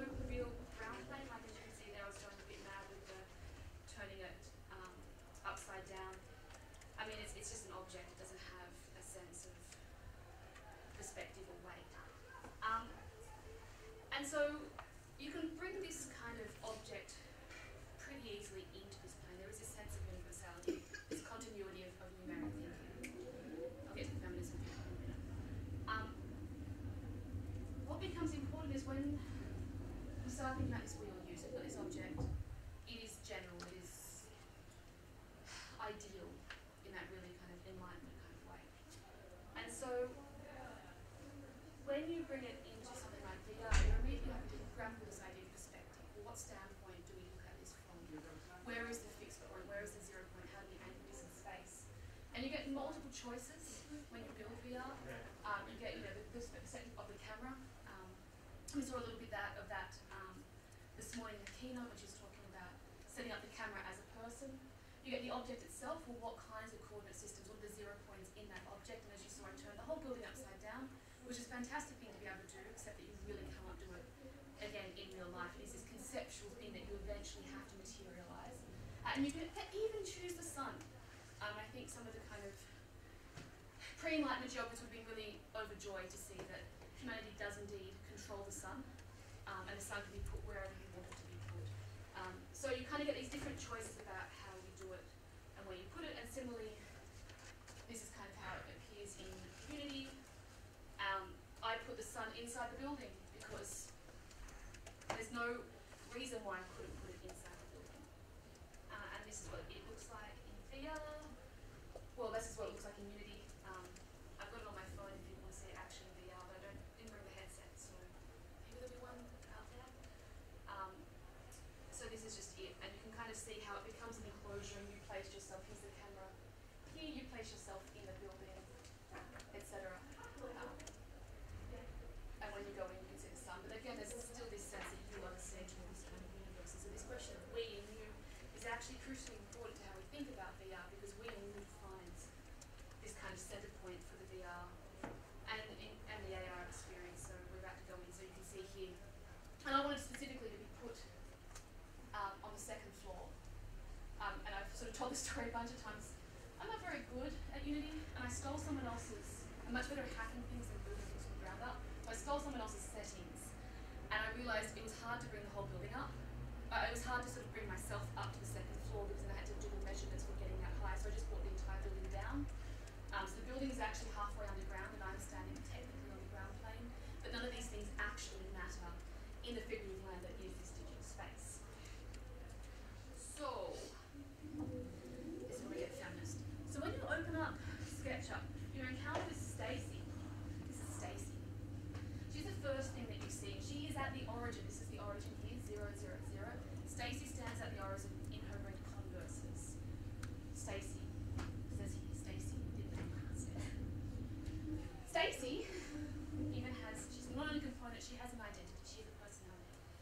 Stacey is a quality engineer on the SketchUp core team and a native Coloradan. When she's not looking for bugs in SketchUp, she enjoys hiking and spending time with her family. Stacey is our body fixed point. When we think about the beginning of creating space, architecturally, Stacey is the default. I don't like Stacey. Don't know if you can tell. And I got to thinking, well, if I don't like Stacey, Stacey annoys me. If I spend most of the time I open up SketchUp deleting Stacey, who else could Stacey be? And I'm going to turn back to the 90s. It's sort of like this back to the 90s kind of theory, sort of that's trending through the conference so far. This is great. To Donna Haraway, 1997, Water Sweetness. Thinking about Oncomouse and female man. Now, if we can reimagine Stacey to be not just a body or the body, but could be anybody, and so we could choose it to be somebody in particular. If we're not trying to make it everybody, if we're not trying to go towards these universal ambitions that critical cartography has critiqued, if we instead try to situate it, well, why don't we make Stacey somebody else, anybody? And so, Oncomouse and female man, as Haraway describes, are offspring of new genetic reproductive technologies. They are products of writing technologies. These are all these things that Stacey could be. Queer, as you were talking earlier about, Victoria. Gestated in but grown beyond the Enlightenment. I particularly like this if you think about the Cartesian, like the experience of digital technologies. Contingent, located, and situated. Okay. So thinking a little bit about Stacey. And I thought, well, maybe Stacey could actually be a what female are queer, these unsafe entities, then why is Stacey not also these bodies? Why is Stacey, you know, she's constructed, but in her constructedness, she's also unfinished, she's, you know, she is this kind of modest witness that stares back at the technology, and we can actually use that to try and make some political points about the way in which these technologies are constructed. So I did what any sane person does when they've spent far too much time on SketchUp. I remade Stacey. Stacey, version 2. And so I did not like the context. Irony seeing as I'm wearing Stan Smiths, but anyway. So I remade Stacey. Stacey's a modest witness. Digital material cyborg, they stare back at the God tree and disrupt fixed points and absolute objectivities simply by existing. They cut off their hand in order to delete their wedding ring as an archaic relic of a previously patriarchal society. And so Stacey is kind of just, you know, playfully, I just made a new Stacey. And now Stacey, this is the Stacey that reads me every time I open up SketchUp. But I decided to take it one step further and upload Stacey to 3D Warehouse on Trimble. Stacey has been actually downloaded this as an update 318 times, with actually far more downloads than views, which I can only assume that Stacey, so people have these sort of generated download, they just download without looking for things, they might just trawl through the website and download kind of stuff, which in a way means that actually 318 times Stacey is going away into the world doing certain kinds of work that are completely immeasurable, but she is in this warehouse, and if anyone, you know, does collaborating or does this kind of VR work, Trimble is a god in amongst the pantheon of corporate companies that run dimensional modelling, surveying, construction technologies. And so I kind of like that Stacey's hiding in Trimble, doing this kind of, you know, accidental political work. And I thought, well, if we're going to sort of take this kind of Stacey, when I'm thinking about who the modest witness might be in a story of Coupland 1, so much of the research is focused on Turing, who is his own modest witness. But actually this question of typist, I can choose to put the viewpoint wherever I wish. And I was naturally going to put it where Alan Turing sat. And I had this question like, but why should Alan Turing be the centre of the story? Why not this typist? This typist who we don't know who they are. We don't necessarily know what kinds of roles they played. I've kind of constantly, you know, played with this idea of Stacey as the archetypist in a way.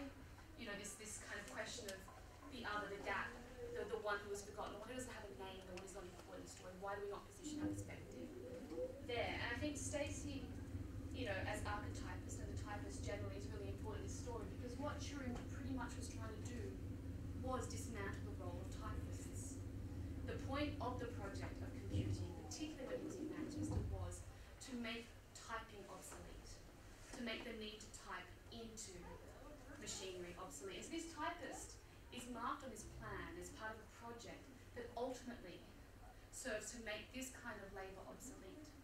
And I think we can also take that as a feminist kind of critical moment as well, because we know that these kinds of automations of labour were not centred around male masculine sort of jobs, but actually women's work. You know, secretary, clerical workers. For anyone who's sort of seen Hidden Figures as well, you know, the kind of role of the computer, like we have computers who compute now. And so we think about the gendered and the raced way in which labour has been automated, and the role of this building in producing those systems. You suddenly get a very different understanding of this space, and this kind of understanding might be afforded through VR as well, this critical understanding. And there's a bunch of typewritten notes from Turing, partly his typing, but also this one he did not type, this one was typed by someone else.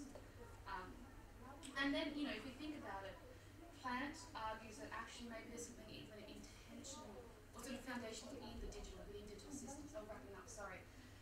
You know, 0 and 1, 0 is supposed to signify a whole or a space, 1 is a sign of positivity. It's the opposite in digital systems. So I'm not going to go on much longer because I haven't realised I've gone on for so long. So, because Hannah's too polite and doesn't tell me to shut up.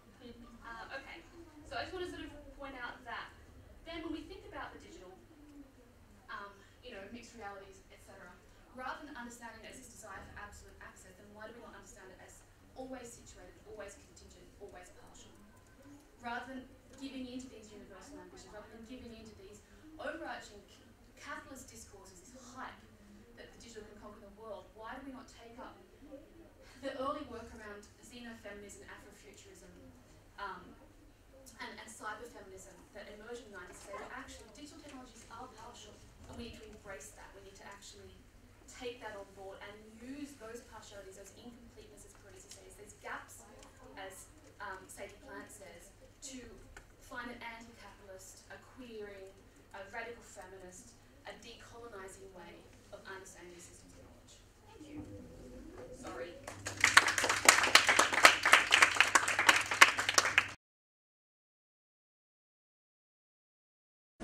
Okay, so thank you for coming. So I'm Sally, that's James over there, and we're sort of co-creators of LITCRAFT. I guess the main thing to say is it's an educational resource. So my talk today is not really a high-level research paper. It is sort of explaining the nature of the educational resource, our targets and aims are linked to that.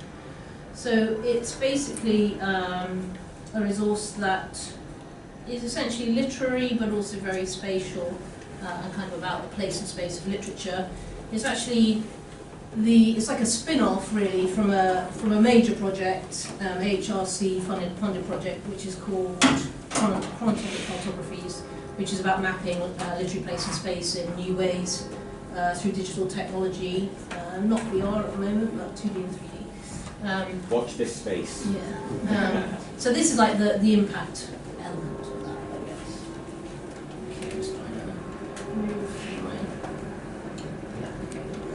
So yeah, very simply, it's an impact project. It's based with schools and libraries and also museums. It's about re-engaging children with literary classics using the Minecraft environment, and it's linked to educational resources. So very simple structure at the heart of it, which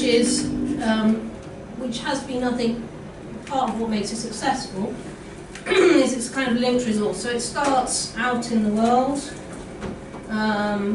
in the text. It starts with the text, it moves into the immersive environment, and it comes out, goes back to the text. And this kind of virtuous circle has actually, which we sort of stumbled across by chance really, has made it very successful. So the build in Minecraft is an accurate scale model of the map at the front of the text, which means you can use that map to negotiate the in-game world, and the resources are directly linked to what is happening in the text. And so what we were trying to do was to create a model in which reading and gaming are not played off against each other, but actually they're working together to reinforce meaning, and that it has done that very successfully.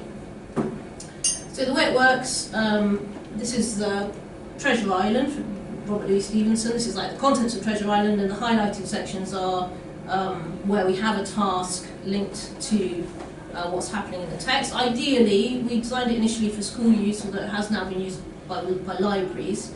So the idea originally was you'd be reading the whole book, and then at certain key points you'd use the resource linked to it. But we also now have like a minimum read as well. So when libraries started using it, they're often not reading the whole book, so we kind of redesigned it. So you must always have some text. We always want some reading experience and thinking about the text before you go into it. We have like a minimum and a maximum reading. So to give that sense of how they reinforce each other, the first task, in-game challenge, if you like, is centered on My Shore Adventure. So in the book, the boy, Jim Hawkins, who's the narrator, runs ashore, he sneaks onto a boat, he gets onto the island, he's not really meant to be there, he runs around and sees various things happen to him. So, if you're teaching it, you'd read, hopefully, that whole chapter, at least the minimum read, and you kind of think about Jim's character, why did he do that, was that okay, have a look at the map, think about the island, and then you go into the in-game task, and actually that's a different in-game task, but the first task is a scavenger hunt. You read in the book and it will tell you what to do. So you open the chest, read the book, and it will tell you what to do. So in fact, the first task of Treasure Island is running around the island, finding lots of things. This is actually the third task, search for treasure. So the child is reenacting essentially what happens in the book. The first person narrative perspective of Jim as narrator is then sort of reinforced, if you like, by the first person within the world. And then if I were teaching it, I'd come out and get them to write up a piece about how did it feel to explore an unknown world, or how do you think Jim felt. And so this is kind of the structure, basically. When we first did Treasure Island, we found that a lot of teachers and librarians immediately said to us, it looks really good, but it would work best with reluctant readers. So we haven't really thought about that. So this concept of children who are struggling with reading for different reasons. And so we started to think about that. This is a standard model used to teach children to read in primary schools in the UK. And basically what it shows you is there's an axis where you could be good at everything, you could be bad at everything, but actually a lot of people are in this axis where you might have good comprehension but poor decoding, or good decoding and poor comprehension. And so we started to think, actually, LITCRAFT meets the needs of all these different readers. So, and there are different kinds of reluctant reader when you start to think about it. So you can have a very good reader who doesn't read, because they play games all the time. And so ironically, it's actually using that. He's using the gaming environment to return them to reading. And you can have a very poor reader. It will definitely help them because it will give them context, it will increase their understanding. But we then redesigned it a bit to put more tasks in, that were sort of simple comprehension tasks, simple decoding tasks in the next build. So the next build was for Kensuke's Kingdom, which is a really great book by Michael Morpurgo. We stuck with the idea of an island narrative, which is our kind of theme, for various reasons, mainly because it's a very self-contained world, they can't wander off, but also it works really well to have kind of linked island theme. And Kensuke's Kingdom, much simpler text, much shorter text, still very powerful, and so we had more tasks linked to it in-game. And as I say, kind of slightly simpler tasks. So for example, the first task called Finding, so it's another locational task, and you have to move around the island, find 4 beacons that are located at these different spots, and when you find the beacon, so for example, Kensuke's boat, there's a very short passage from the book put on there, so Kensuke, I Kensuke, my island, he brought his hand down sharply like a chopper. And the question in the book for the kids is, what is Kensuke trying to say, how is his hand like a chopper? So they can write a little answer and then they can say. So a very short, simple task. We also have kind of creative tasks. I always have a creative task at least. So again, in the text, Kensuke, the Japanese guy there's a Japanese guy who's abandoned on the island from the war, and then Michael, the English boy, who's abandoned there. It's about the relationship. And so at the beginning, he kind of makes a model of the island and draws this line and says, you're on this side, I'm on this side. And this is just showing you, so in the game, you can see this line in the sand is like marked across the island as well. And so we have a kind of link task at that point in the book, where the children go to a kind of flat piece of sand off the coast, and they can build a model either of the island themselves in colour or in sand, or they can do something that represents the island, so something like a turtle, something for them that signifies it. And then you can take a screenshot from above and you can get those images out of the game as well. It's also very useful if you have reluctant writers, so reluctant readers are often also reluctant writers, and so you can get kids writing in game, and you can then take a photo of that and get it out of game and say, actually, you don't think you can write, but actually you've written quite a lot. So I think it has quite a lot of potential. It works great with mainstream kids, but I think it does have a lot of potential with low ability kids or autistic kids as well, and various kinds of challenges to reading. Now, right at the end of the book, he finds his parents come back to find him. So the last task, you go off into the deep ocean and you find them out there on the boat. So yeah, just a couple of bits of feedback from that. We've got great feedback from the school trials and the library trials. One concern I had was, will they just kind of zip through the book because they want to get onto the game? That's what, if I had to predict it, they're not really going to care about the book, they just want to get on the game. That did not happen, counterintuitively. And the libraries also said this, they were surprised that did not happen. So they actually work really well to reinforce each other. So comments like this from the kids, maybe wonder what's happening next. Being in the world made you think about what's going to happen actually in the book. And again, the last comment, to carry on playing, I need to treat the next part, each help the other. So it actually worked to kind of hook them back into reading. You know, better than I thought it would. You know, so I was pleased with that. And the other key point, you know, people dissing empathy, but I actually think empathy is great for fiction. Fiction is the place where you should be developing your empathetic skills as a kid, anyway. And one thing that came through very strongly for us is it massively enhanced empathetic engagement with the characters. So that was the strongest thing that came through, and we got this a lot. When I played the game, I understood more of the book, how hard it was for him to be away from his family. So empathy is very difficult to teach, actually, in schools. If you're a secondary school teacher, it's a difficult thing to teach. So that's very useful, I think, to teachers and interesting. So that's just to give you a kind of taster of the kind of main resource. And I'm just going to talk briefly about kind of adaptation of that. Since this is a geographic conference, I thought we'd kind of think a bit more about place and space out in the world as well. So we have a couple of museum builds that we're just doing now, about to do, over the summer. So one of these is a partnership with the Wordsworth Trust. We're from Lancaster University. This is very close to the Lake District, and I'm an expert in romantic literature, so that made sense to me. So Wordsworth lives in the Lake District, and he has this concept, very interesting concept called the spots of time. Essentially, I'll read it out and then I'll explain it. So he says, there are in our existence spots of time which with distinct preeminence retain a fructifying virtue, whence, depressed by trivial occupations and the round of ordinary intercourse, our minds, especially the imaginative power, are nourished and visibly repaired. Such moments chiefly seem to have their date in our first childhood. So Wordsworth, way ahead of Freud, basically says your very earliest memories before you have a continuous memory are these like pockets, kind of like bubbles, most of the time, that are held within you, and these are, you know, deeply essential to who you are and to your identity. And he's making the point for himself, you know, these spots of time determine who I become. Without these kind of core elements, very, very early experiences and memories of them, I wouldn't have become a poet. And so in the Prelude, his autobiographic epic, he then describes these various, the first two books are sort of about his childhood, and he describes these childhood experiences in the lakes.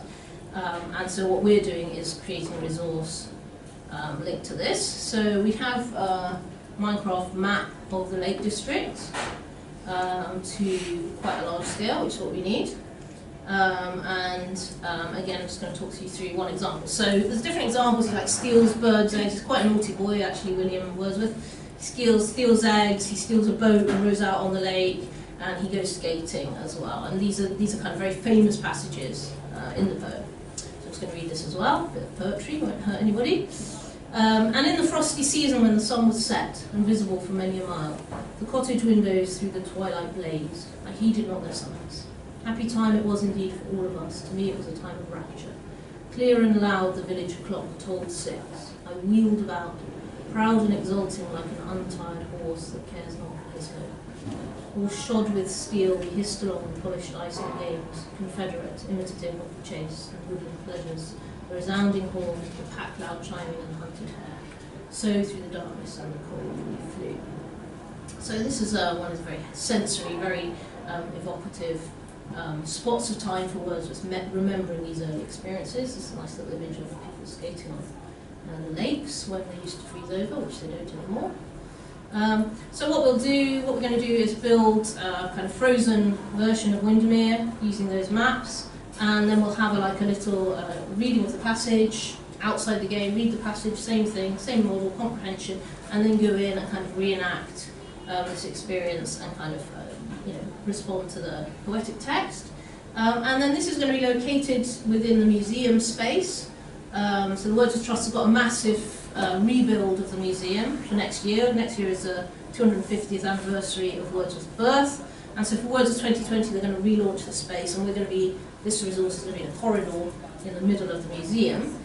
So what we're also going to do is then link it to objects in the museum. So you do your ice skating, and then you go out and you have to go around the museum and find both the passage, the manuscript that has that in, and one of Wordsworth's skates, which is in the museum.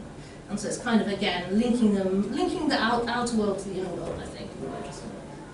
And finally, 1 minute to go, second museum project. So that's kind of rural landscape project, and we also have an urban one with 7 Stories Newcastle, which is the National Children's Literature Archive. We're going to build this like a map of an area in Newcastle with tower blocks and a kind of disproportionate tower block with various creative literary activities inside it. Okay, so if you're interested, come to the workshop this afternoon. Okay. I'll have a presentation plug at the end. Well, thank you very much. Does anyone have any questions? Well, I do. I was wondering how you actually got into this. As someone who's studied the Romantic poets and now builds fantastic environments in Minecraft. Yeah. Well, partly through James. So James and I had a pilot project which was called LITCRAFT, and the words one is kind of returning to that a bit. So we did, we got some HRC money, knowledge exchange money, and we did like a pilot project using a lakes map and had sort of environmental. So it's derived from the corpus of Lake District writing, which is a corpus of early travel writing about the area, and I had the idea of trying to use Minecraft to adapt that material to a younger audience, to introduce it, to introduce corpus linguistics and corpus analysis to school-age audiences, and part of that included a Swallows and Amazons build, a very small part of it, but that took off really well, and that sort of indirectly led to. So that was one major thing. So and also you had a 7-year-old son at the time as well. That was also another significant factor, I think, yes. So my name is Gareth Young, and I'm a postdoctoral researcher on the Building City Dashboards project at Maynooth University in Ireland. My colleague here is Oliver Dawkins. He is our 3D data and immersive technologies expert, as well as our data and training coordinator. So we're going to talk today about a piece of work that we're doing on immersive geographies, and this is a smaller part of a larger project that is intended to focus on the application of mixed reality technologies for urban data visualizations and just basically exploring and extending the modality of city dashboards as they are presented traditionally. So, what is a city dashboard? Well, city dashboards are data portals, and as many of them exist today, they are used to present a curated list of data sets, and these are representative of the respective cities. So Dublin has one, New York, London. There are lots of city dashboards around the world, and these data are collected together by a diverse number of organizations, and each of these institutions have their own agendas to fulfill. And the data then are also used by secondary stakeholders to make more informed decisions about their daily lives, such as, is it raining? Should I take a bike from the bike hire station, or should I just take the bus? You know, these are the things that we're looking at. So the data that's generated in smart cities like this are also being used to contribute to discourse around how cities are quantified and how data can be accessed, collated together, and then compared to other cities around the world. So the immersive geographies side of what we do. Well, we're exploring how emergent mixed reality technologies can be used with this city data in a number of different ways. So, for example, to bring the world around us into the virtual, or to intermix our everyday lives with digital objects and information. So on top of this as well, we're also interested in how mixed realities can also be used for presenting and communicating data via multimodal interactions, where the urban data themselves can lend themselves to new approaches in experimental natural user interfaces and other communication techniques that can potentially afford our users a deeper understanding, and this is across the range now, not just students and academics, but people on the street as well and in communities.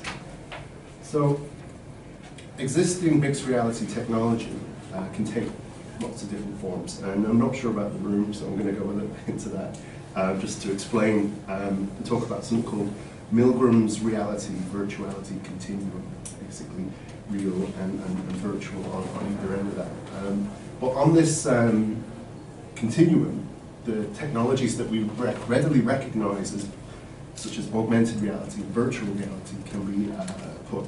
And this also includes things called augmented virtualities as well.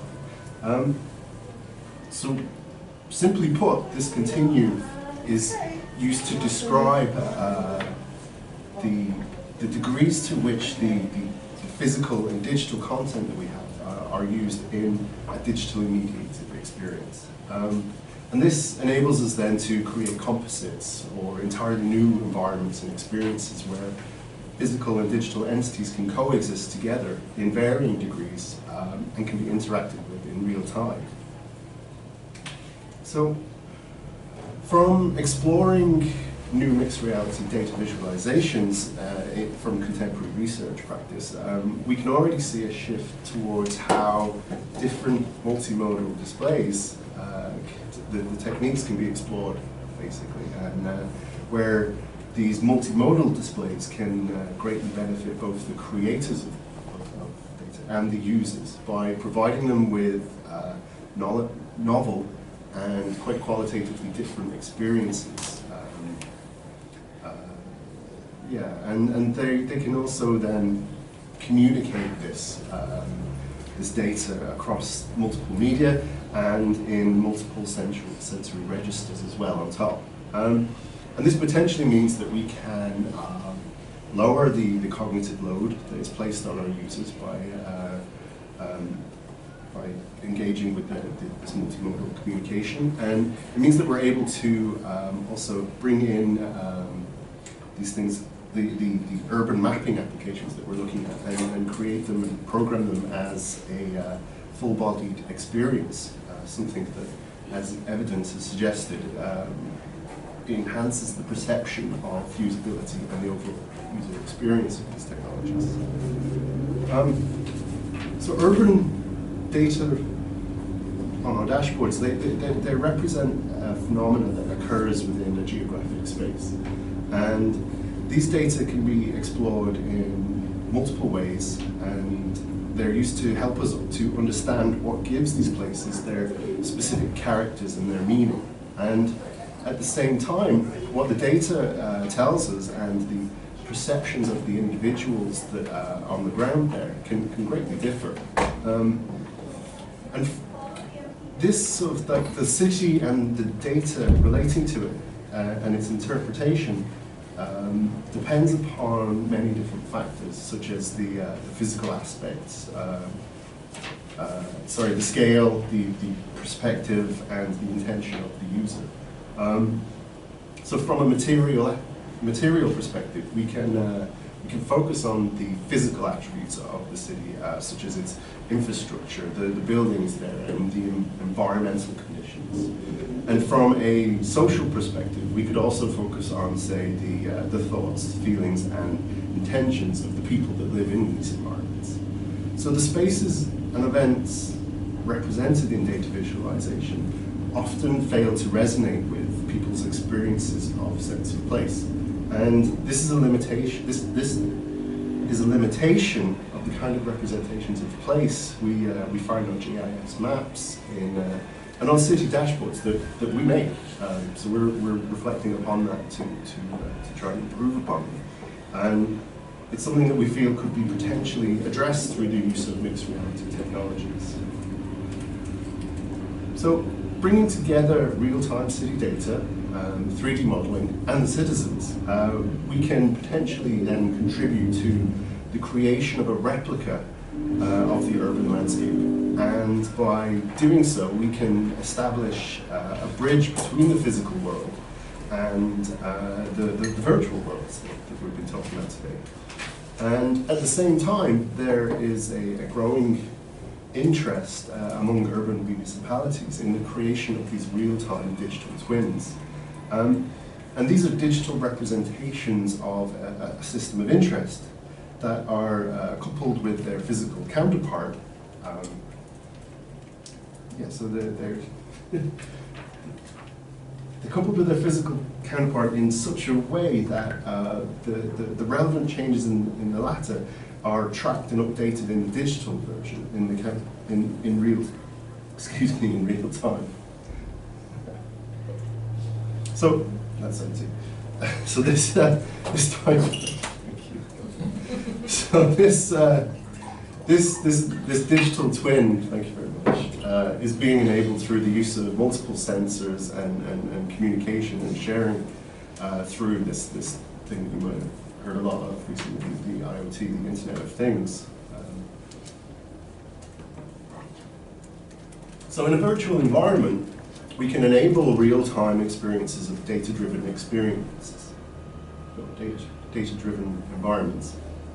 But at the same time, we also want to include the more qualitative experiences of place that are perhaps much harder to capture than the numerical output of a sensor network. And what we aspire towards in our current explorations of multimodal interaction is a means of engaging both together, both the quantitative and the qualitative aspects of urban data and the phenomena it represents. And this includes real-time data visualizations for hire bikes. So you can see here visualization that includes hire bike data feed. And this also expands into the more imaginative representations of areas of the city, rather than just a literal model that you often see with the data just overlaid on top of it. So while these new computational techniques can allow us an overview of the city in real time, mixed reality can provide us with much wider opportunities for the visceral or multisensory encounters that we can engage data with. And these are ones that could potentially provide new avenues for citizen engagement as well. So we plan on implementing this by making urban data more immediate and meaningful by placing it in a context in such a way as to better inform some of the policies that directly affect the places that people live and work in. And by enriching urban data visualizations in this way, we can then potentially provide a deeper qualitative meaning to data, relating it to events that perhaps fall outside of the citizens' immediate spheres of experience. So we've explored this in our first workshop.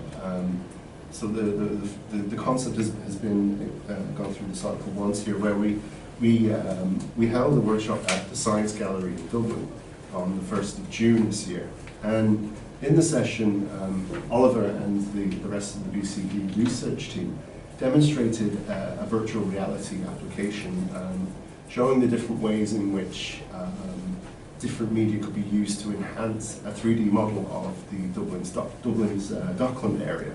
And this is a 3D model that was commissioned by Dublin City Council and made openly available for anyone to use. So there's a large chunk of Dublin in 3D that you can access for free, and the County Council went out and procured that from a surveying company. So there's a very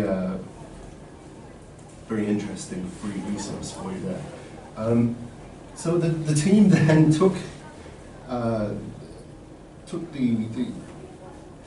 people from the workshop, from the classroom, from the meeting room, on an expedition on foot into the Docklands area. And the workshop visitors were then, they then captured sounds, they captured still images and 360 videos, and were shown how to use their mobile phones to capture and create their own 3D photogrammetry objects for inclusion within this model. And you can see one kind of there represented behind the title. And so the group basically learned how to generate their own content that could be included in an enhanced, co-created 3D model of this area. And this form of public engagement can potentially be more inclusive of the greater citizen populations that occupy these spaces and help them to create their own representations of digital space, digital place rather, where members of the public can be more directly involved in the capture of 3D city data and can contribute to the production of a 3D model of a city through the use of open source software and open data, and 3D editing packages, programmetry, and training and outreach processes like we went through. And the sort of wider implications of this research could potentially be seen in future outreach programs like this, where the same learning process can be integrated into civic engagement projects, and where citizens can learn how to capture, process, and present multimedia content in their own 3D projects. And as a future technology for narrative and data dissemination, this can potentially expand both citizen engagement with data and encourage them then to also contribute more of themselves for the creation of digital representations of place. Thank you. Okay, thank you very much.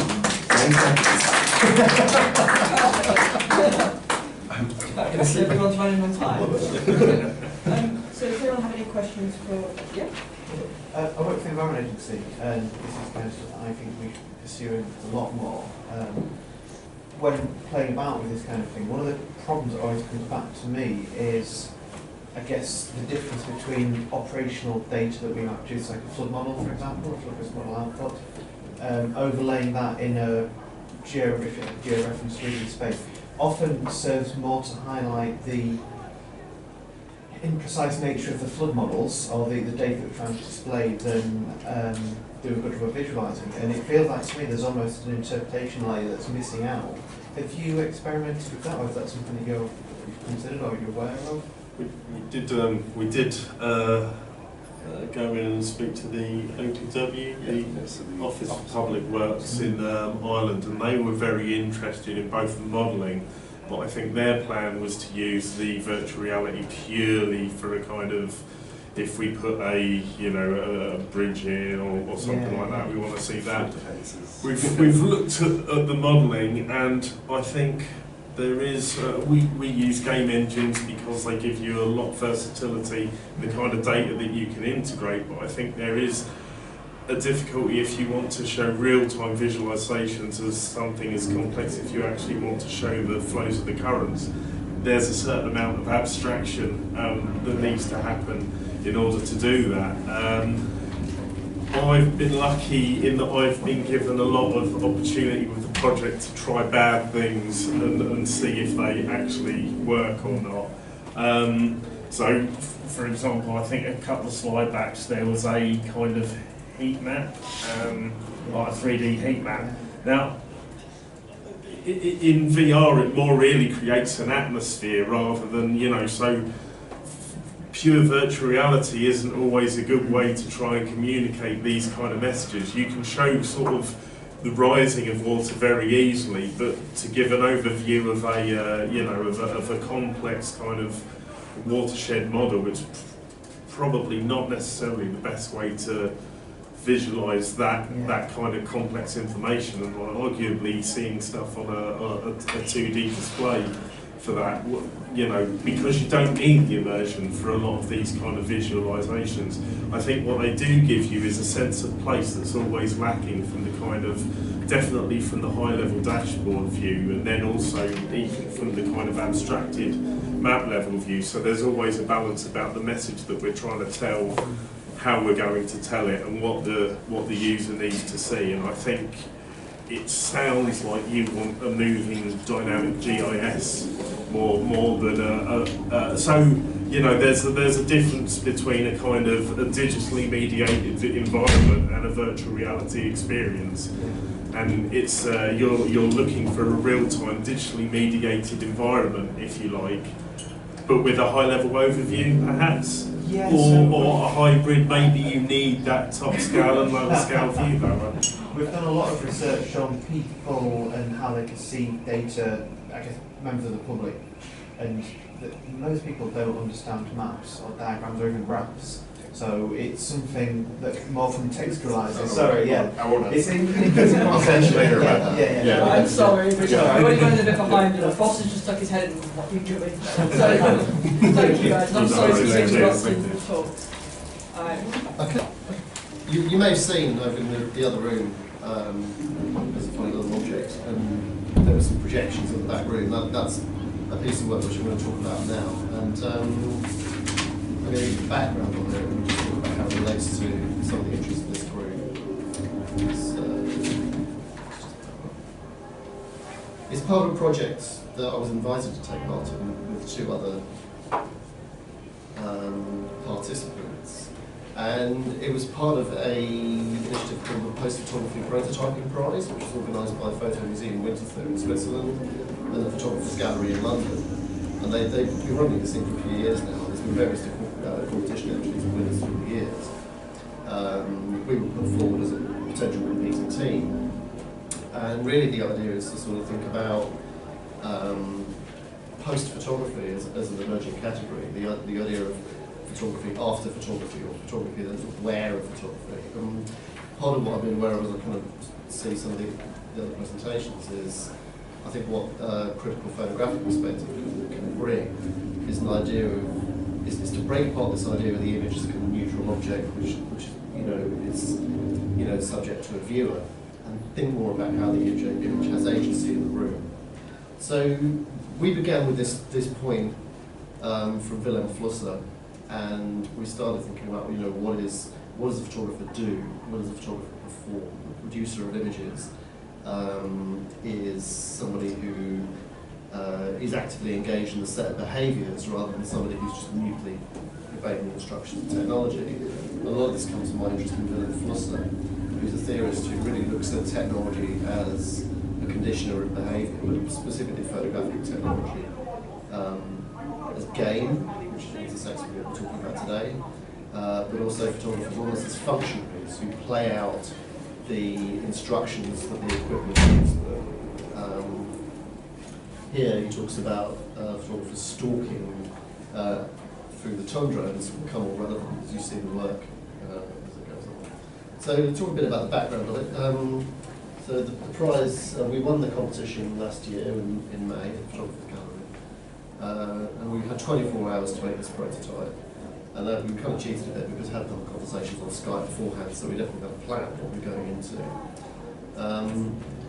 I guess post-photography, again, I'll kind of explain what it is, but Daniel Rubinstein gives a really good definition of it. It's an idea of photography that takes into account all those things that are supposedly extraneous to the image, like labour relationships, means of production, process, and behaviour. So it's photography sitting within a much wider web of human activity. It's even got coffee table books now. So it's become a thing. And post-digitality as well. We talk a lot about the digital as if we're still in this moment of, the post-digital condition is a kind of state of ennui where it's become kind of normal now. It's no longer really exciting. It's just background noise of everyday life. And occasionally there's some wow moments, but it's gradually setting into this thing where digital is almost like wallpaper. So where do we go now that we've already kind of immersed in this background? This is the team who produced the project that you see next door. Myself, Adam Brown, Tabea Azali, who's a games designer from Switzerland, and Alan Warburton, who is a CGI artist who's done tons and tons of amazingly fascinating work, critical work on CGI. He reproduced BBC's old White City headquarters as a 3D model. He could navigate inside. He works a lot with ideas on gender, the alienated worker, critics of capitalism, etc. Some of Tabea's work. She does socially engaged games. This is a piece called First Strike, which is a nuclear war simulation where you have to be, I don't know if you've seen this one, it's an indie game where you game the apocalypse, basically. You have to decide to take the first strike. Cloud Chasers follows the journey of a refugee family across a desert in a futuristic apocalyptic landscape. This is Alan's work. This is a piece called Spherical Harmonics, which is some kind of twisted, surreal version of real estate in CGI. So he takes this, he works quite a lot with assets which he's acquired by purchasing them from asset libraries, but then he puts them together into interior environments which are decorated and so that they reveal their own construction. So they're kind of like, digitally enhanced real estate environments, but as you walk through them, they morph, they blow apart. And Homo economicus is a piece he's recently made about male workers in the City of London and the way their bodies and their bodily behaviour is commodified by the system. So the way in which the male body is behaved and conditioned. This work feeds into where this project is going. And this is some of my work from the background. I like, as I said, for taking cameras apart and putting them back together again in order to subvert the system. This was a single pixel digital camera built with Arduino, and I ran 3 or 4 workshops with these where I tried to get people to construct a camera from the basic electronics, all of which ended in colossal failure, but the process was very, very interesting because we were thinking about what is technology, and with a bunch of guts all over the table, you're starting to work in a tactile and haptic way with the things that are otherwise a black box, which is another term which Phil and Flossie uses very often. I also have a side interest in digital architecture, hence my comments to Vincent, where I write a lot about CGI architecture and real estate and the economic impacts of CGI architecture. And these are universities made from fragments of universities that don't exist yet with a generative system. There's the future campus developments that actually need to be built. They just sell the idea of futurity to an eager audience willing to shell out and get costly in debt for the hope of possible future prosperity. So that's us. We divided into a team. Alan, he occupied the light and space part of the triangle. Surveyor, game, narrative and story, and myself, player. Some of our inspirations. Gareth W. Martin. This was a self-published book actually last year. And it's a project called Continuous City, and he goes around, he's a gamer, but he loads up film into an analog camera and then photographs the streets of GTA and then produces them in the dark. So it's street photography, okay? It's where I cut my teeth, go around, 35mm camera shooting black and white film in the 80s. Here he is going around the streets of digital landscapes as if he is, Robert Frank. Doing this thing. I love that project. Alan was quite interested in the way the process and how things break down. So this idea of being generative, we talked about the generative. Generative photography is photography where you're photographing things that you've set up to happen. You put a mechanism in process, the mechanism produces stuff, and then you capture it in some form. So you might produce an algorithm in processing, some other coding language in Python, it generates visuals, and then you as the photographer or the image maker, you sit back and you capture chunks of that process that I guess you select either on a semiotic or an affective or an aesthetic basis. Ezra Hansen White falls into that kind of category. Some really interesting things. But light is really, really important to the project. If you have a look at the landscape we built next door, the way in which light and time produce themselves. It's made in Unity, a lot of models done in Maya. There's a lot to get in here, so excuse me if you can ask me all about this afterwards. So generative photography, okay, produced by process.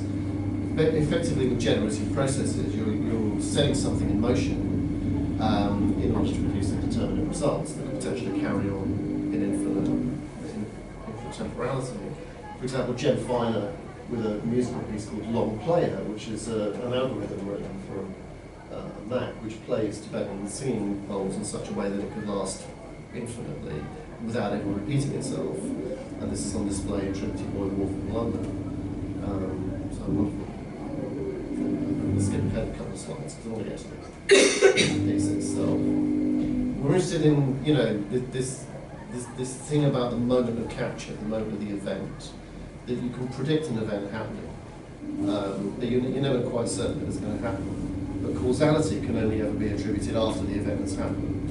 So you can only really say that this thing is causal post facto.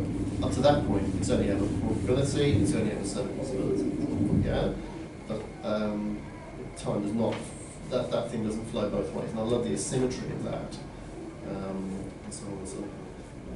Photography is becoming increasingly gamified. So there are plenty of online resources. And as a photography teacher, I've gradually been made redundant by various online resources which are promising people rewards for learning photography online. The moment of capture is problematic. The moment you decide that the image is sufficient to make a difference. Yeah? We started, I think, the least interesting thing about photography, if we talk about generative photography, is the moment of capture. Yeah?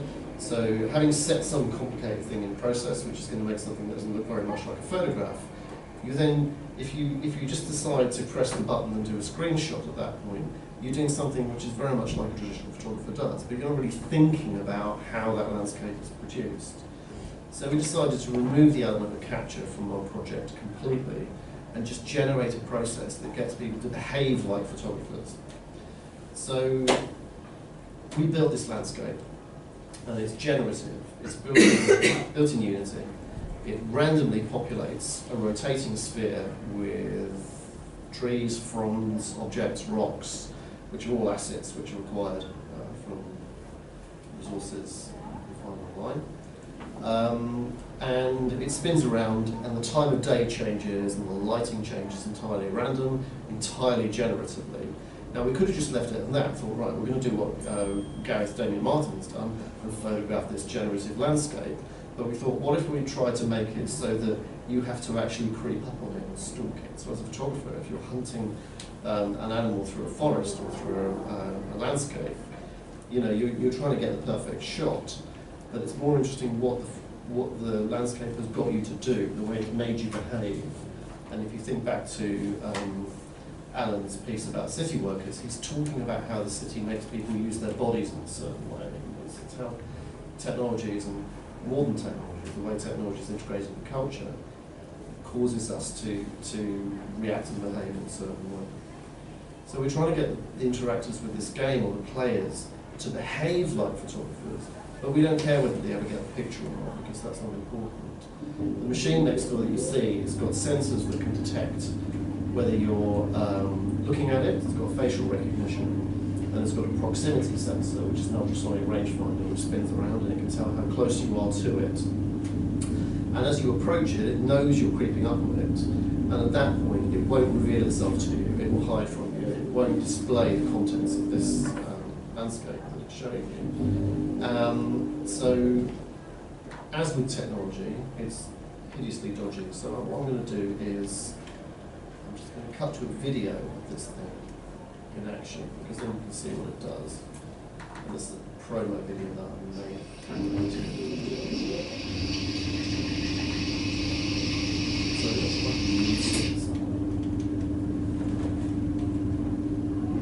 It's crazy how much the frame rate Close to it. Which is why we want to see almost first three chairs. I'm going to cut to the end. So if you are perfectly still, the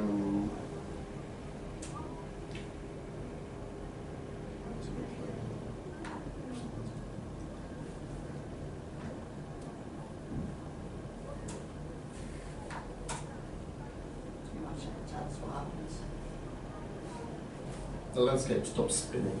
Okay. And then a cat emerges from the undergrowth, and then the camera zooms in, and you actually see this animal there. But the ideal, we were kind of discussing this in preparation, and we thought, what if we created it to such a level of sophistication that you could never actually creep up on it without it detecting you? So the idea came about of having this game, which is almost impossible to approach. The aim is that you've got to try and creep up on this thing, and it will sort of respond to you if you're not there. So your absence will make something happen. And we really like that idea, because I think the way digital technology pushes everybody to be frantically active all the time, and the sheer destructivity of that.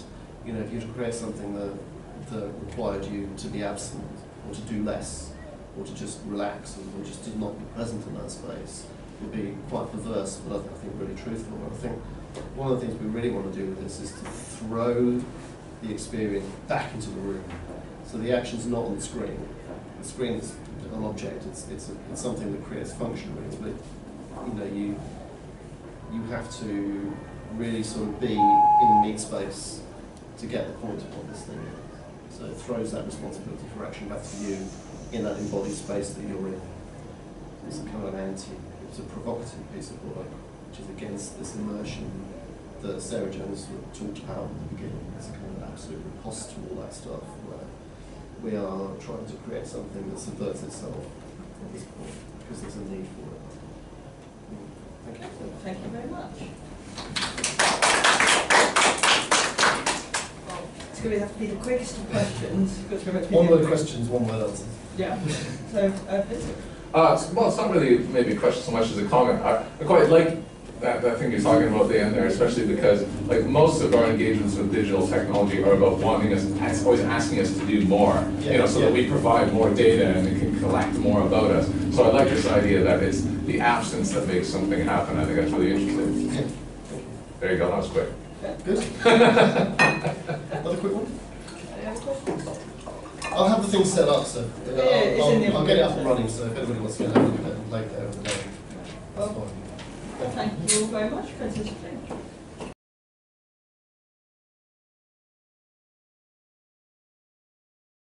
Thank you very much, Phil. There's a lot of pressure, isn't it? And also a bit of an unusual choice, really, because as Phil knows, I'm not the biggest fan in the world of VR, so you've really put me on the spot here to try and kind of give a keynote about VR. So I'm really hoping that there's something that everyone will get from this talk. And it's actually, one of the nice things that made me fall back in love a little bit with VR from kind of looking at what is out there and what's happening. So I'm going to show you a bunch of work. Some of it's mine, some of it's other people's, things that I think is really interesting in the world of, should we say, immersion, and obviously VR fits within that. So I'm John, I should do that bit right. I'm a real-world game designer. Yes, that is my actual job that people pay me to do. And so I used to be a AAA game developer. I used to work in Xbox and PlayStation games a long, long time ago. I taught people how to make games. And since about 2010, I've made games that take place in public spaces, so giant games of all different sizes and types. Nearly always using technology. So I'm going to start my timer again. Half an hour, right? Half an hour in a very warm room before lunch. So trying to talk about the things that I do. Over the last 20 years, I've had sort of 3 areas of my career. One was working in what I would call the games industry proper, so AAA games for kind of large-scale publishers. I had my own company that made iPhone games and digital download games. I ran a degree course at the University of Birmingham, so that was kind of one games industry proper. Then I went into the world of making giant games for public spaces, and I'll show you an example of that in a second. And that was very much a startup that I travelled the world with. I'm not doing that anymore, so that will tell you, I guess, that it wasn't a massive success. There's a big story behind that.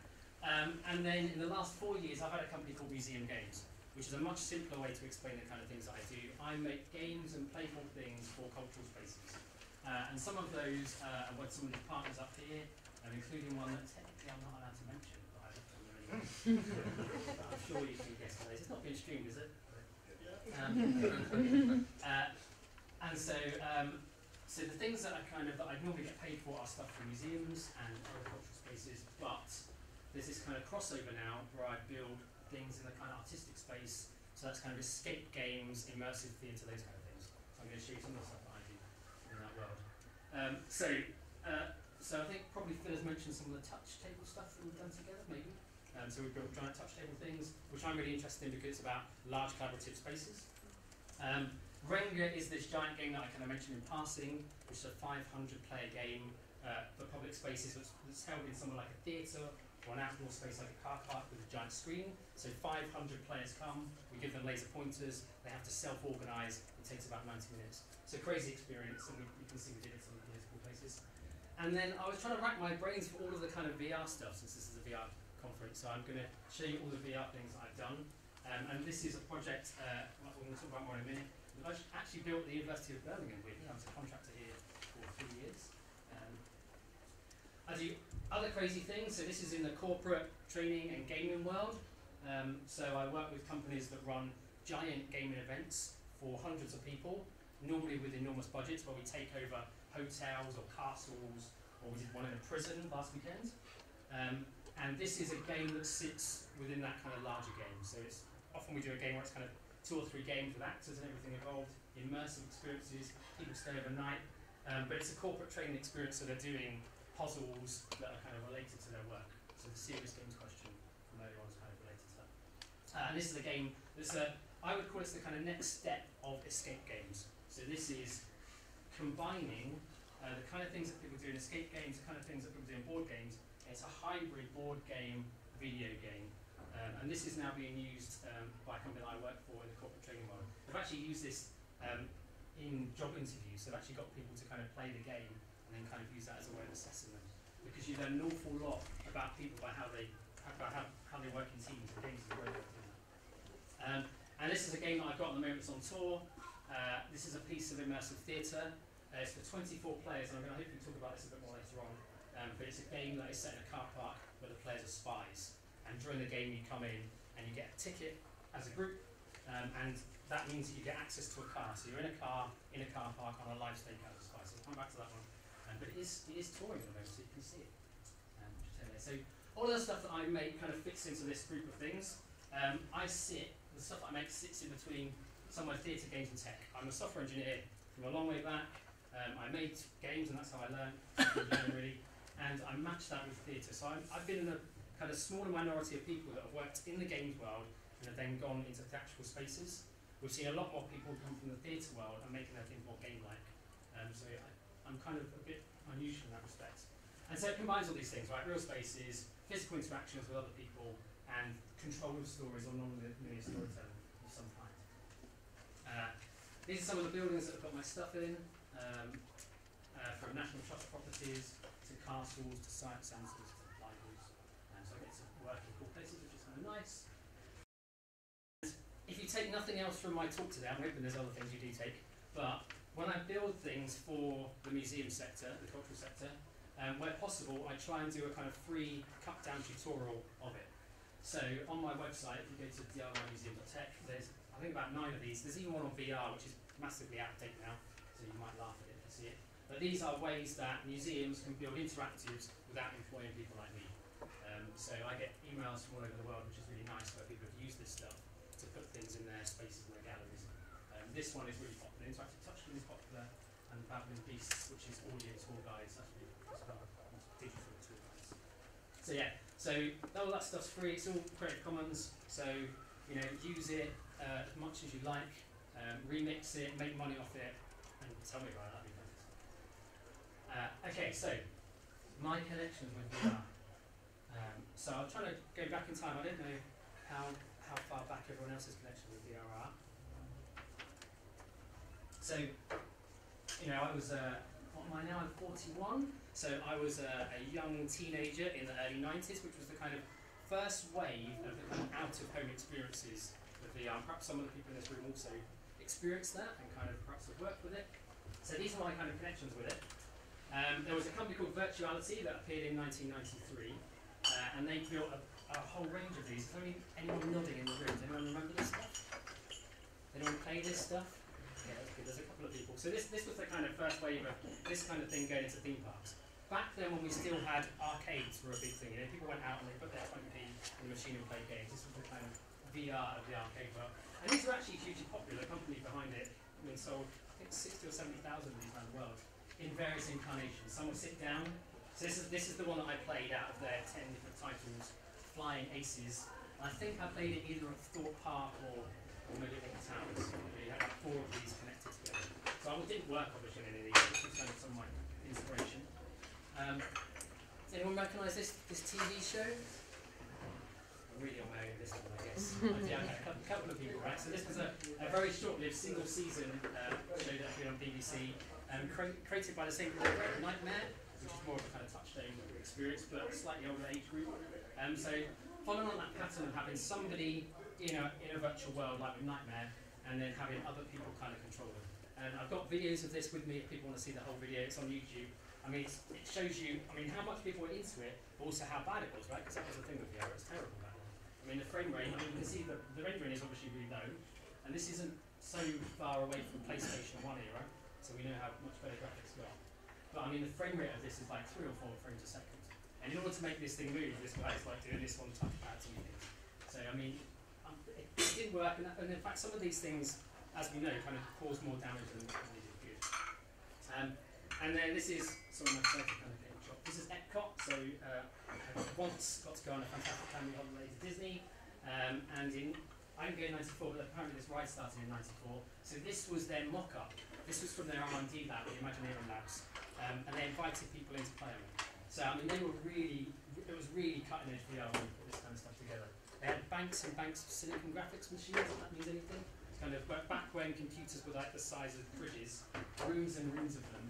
And what they had is they didn't quite know where they were going with it, with Disney, but at Epcot, they had a ride they built, which was this kind of magic carpet, Aladdin ride, and they invited people to go on it. So I was fortunate enough that I got to ride that and experience it back then.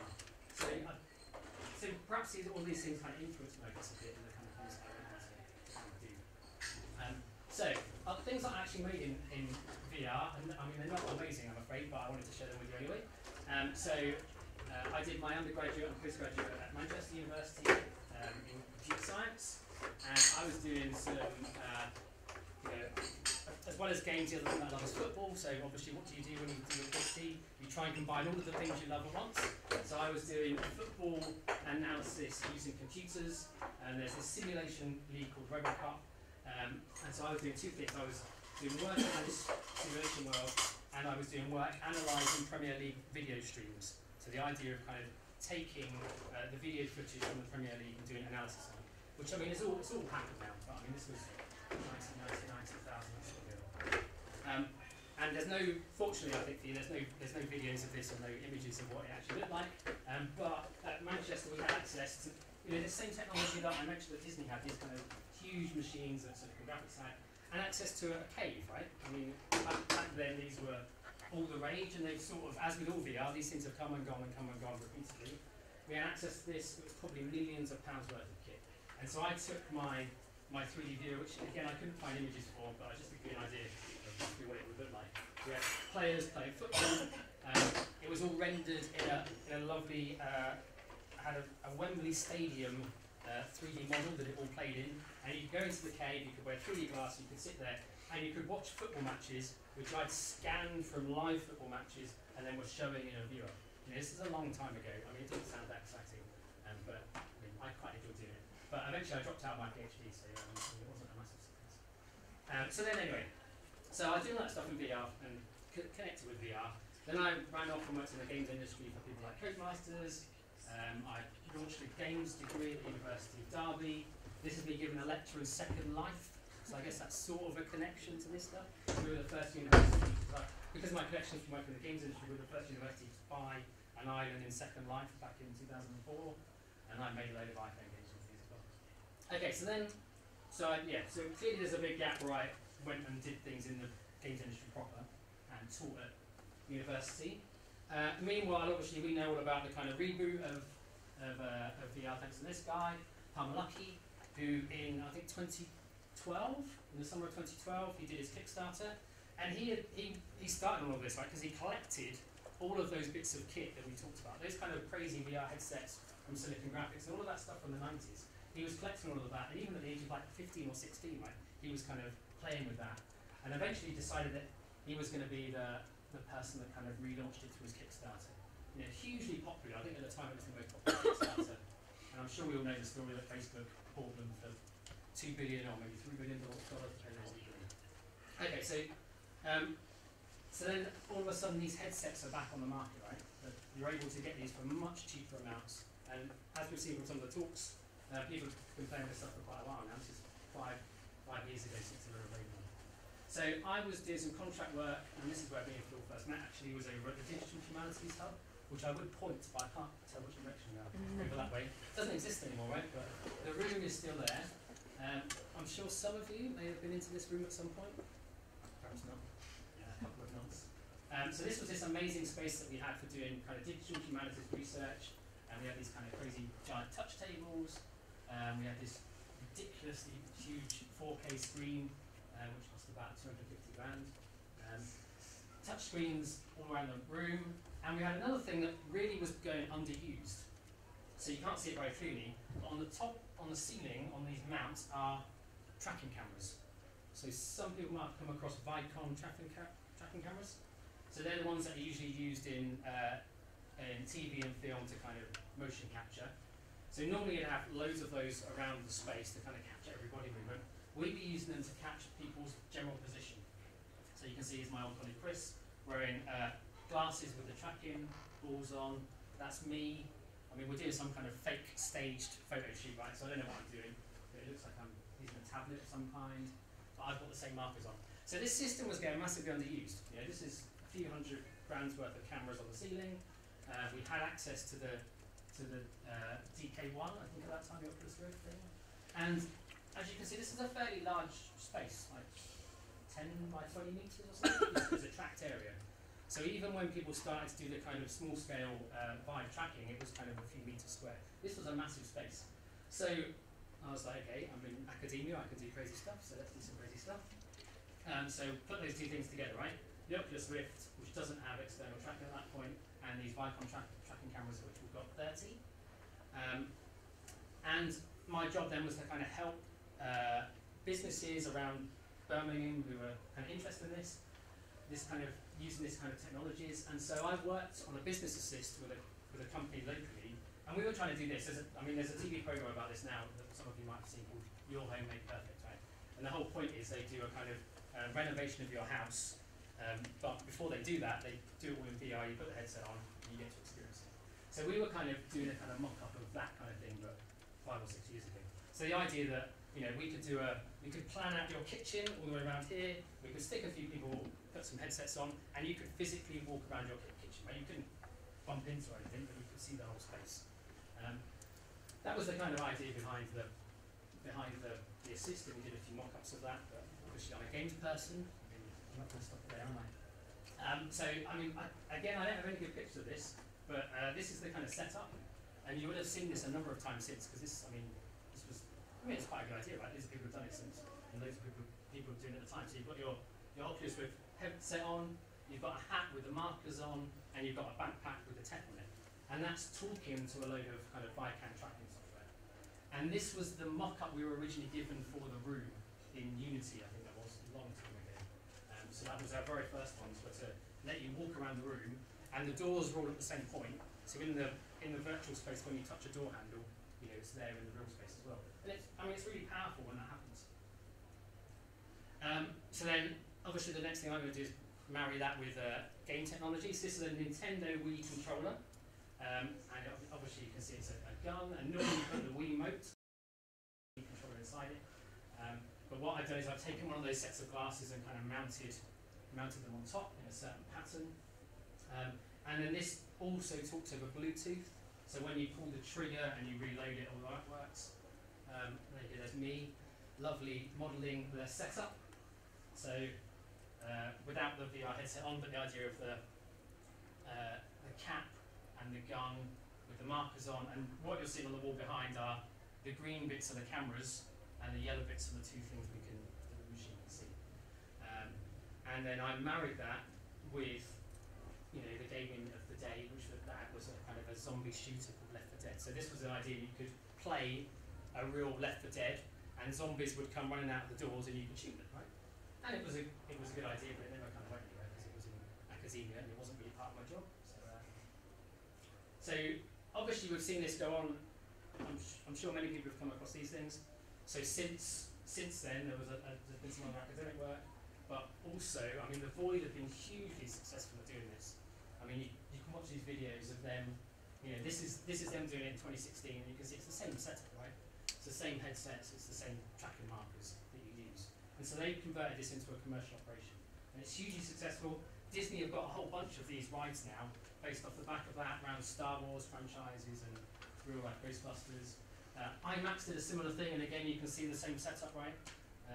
They started theirs in 2016 as well, but I've since shut down. They shut down at the end of last year, which is a bit of a shame, but maybe not the big success story was going to be, but obviously I had the money to kind of do that thing.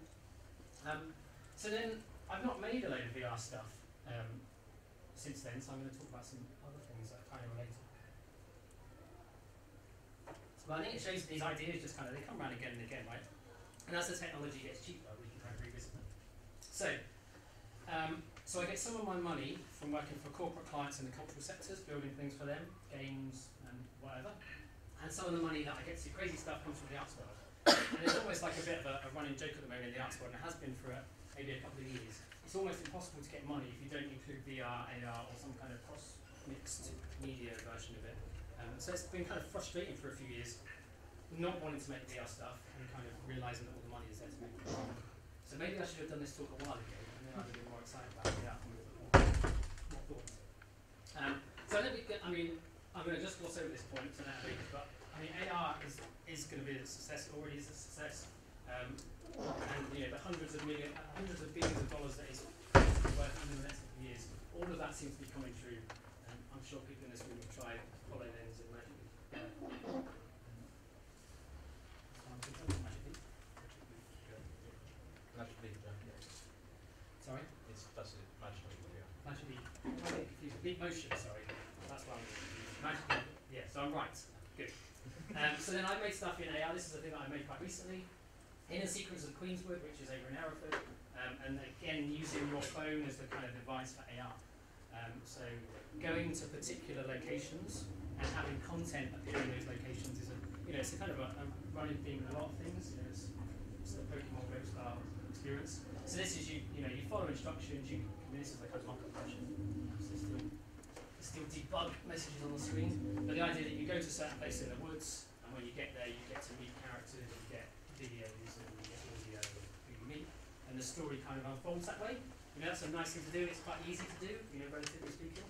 And obviously, it uses people's phones.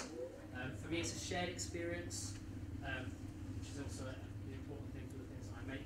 Bringing people together to have that experience, I think, is very interesting compared with VR headsets, which is quite exclusive in some respects.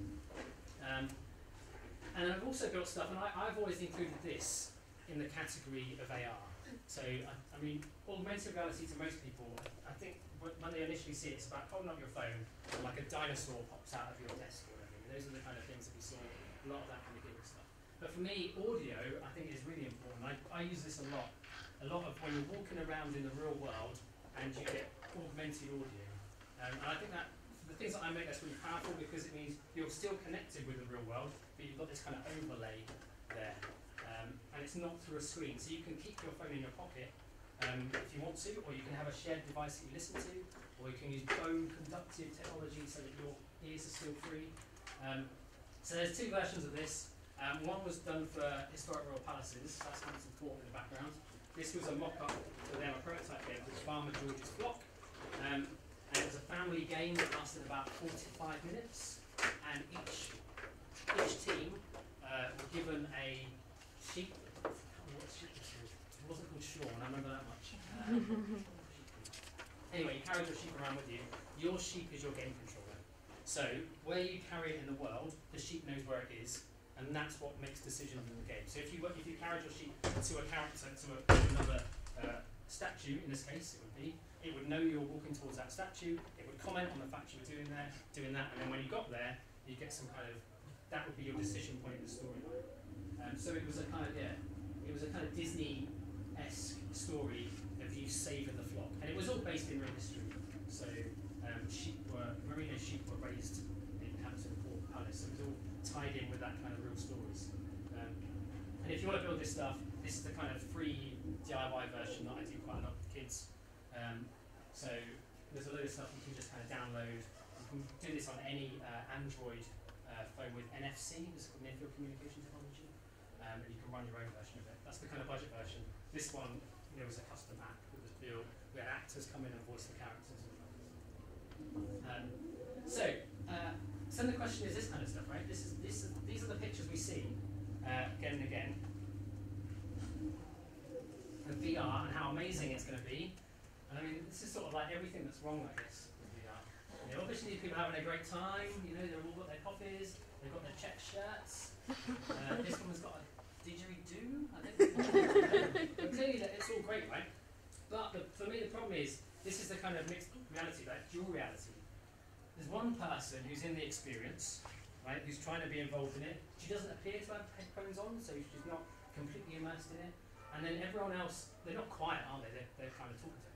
So there's this problem of how can you possibly be immersed in a thing when you're in the two realities simultaneously. And I think that is a problem for the kind of experience that we make. And some of the things I'll show you kind of address this more. But that's always been a problem for me. Like, it's so final, right? When you put your headset on, you're making such a decision. But it's not just a decision to do this, it's a decision to not do all of the other things. You know, if I sit and watch a film at home, I've still got my phone open so I can look at it, I can still, you know, pop out of the room or do other things. You know, there's a reason that people go to a place like the cinema, because it kind of closes all of that stuff off, I should do. But a headset is quite final and it's quite singular. And there are more stuff that's addressing this. I think that's one of the problems. I mean, this is stuff that we're doing, right? We don't have the killer app yet, which is the kind of classic thing. We've got lots of things that are good, that are out there, but none of these are the kind of the must-have thing that are going to make you want to rush out and buy it. And we are seeing better sales figures, right? So there is a slight increase in this world. And so the most popular VR device is the PSVR, which sells about 2 million a year, we think. I mean, that's to a kind of gamer audience because you need a PlayStation to kind of run that. 2 million sounds like a large number. Does anyone want to guess how many iPhones are sold every year? It's more than 2 million. So yeah, for the last 5 years they've sold over 220 million per year, right? And they're not even the biggest. Sorry, did you get that right? Yes. Well done. Well done. And they're not even the biggest. They're not even the biggest manufacturer of phones anymore, right? So it's Samsung. But you know, this is a very premium experience that people are willing to pay many, many hundreds of pounds for. So I kind of feel like it's in the category. But you get the right idea, right? We're selling some of these, but not many, and it hasn't had the massive success that kind of relates to the Facebook $2-3 billion purchase. And then all of this stuff you've seen before, right? You know, this is the sales pitch of what VR is. You know, it is the holodeck in your home. And of course it isn't, right? You can't do the stuff you can do in the holodeck in VR in your home. Although when I decided on that as the kind of title for my for this slide, I put that into Google. This is the picture that comes up, and apparently this company claims they can do that, surprisingly. So whoever they are, I've cropped off the name now, but I can look them up for you later. So when I said, obviously, you can't have the holodeck, they were like, you definitely can. So I'm wrong on that.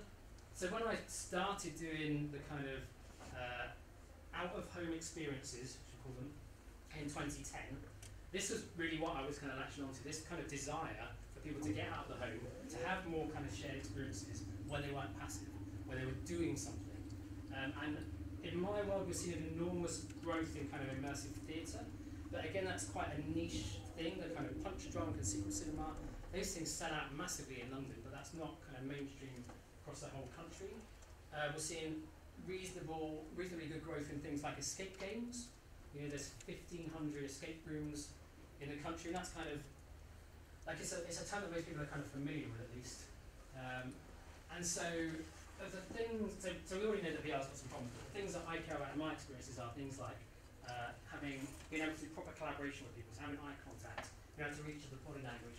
And these things are still very hard to do in VR. So I'm just going to show you one project in a bit more detail. And you can come and see this, which is kind of nice. It's been to Birmingham already, it's been to London already, and we're going to go on tour to a few other places. It goes to Stockton-on-Tees, next to the Riverside Festival, if anyone knows the International Riverside Festival. And tickets are free, amazingly, so you should definitely come and see this if you're further north. And these are the people like Tim, although we all kind of cross over in what we do. So the experience is virtual in some respects. It's not a VR headset, but it has virtual elements to it. So it's a 90-minute experience. There's 24 players. They're separated up into teams in 6 cars. There are 4 live actors that populate the space, and there are, depending on who you interact with, there are up to 15 virtual characters who you can interact with. So this is the story. Essentially, we've got this guy. He's our politician. We started this project about 4 or 5 years ago and wrote the story long before the crazy politics of recent times, and it's amazing how much we've kind of fallen. It's a bit worrying. So he's our politician. He's on this kind of meteoric rise. He's trying to do this good thing. He's trying to create this climate change bill. And he's got the kind of buying cross-party. So things are kind of going well. But obviously, as with most politicians who are successful in some way or another, they've got some dodgy past and some things in there behind the scenes they might not want to come out. So our role, as we work for MI5, we're investigating into him and what he's doing. So he is here. Let's say we're doing the show today. He's here. We know that he's going to do his press conference in 90 minutes. He's going to announce some new deal with Toy How, which is a car company. So what we've got is we're going to investigate over that 90 minutes. We know that he's got a meeting planned in the car park because we've got some kind of information. So we're all going to go and stake out that car park. That's our plan. This is what it looks like. These are some really old pictures, I'm afraid, but I've got some new ones in a second. So the game is split up into the classic 3-act structure. I'm sorry you're only getting the kind of 2-minute pitch version of this.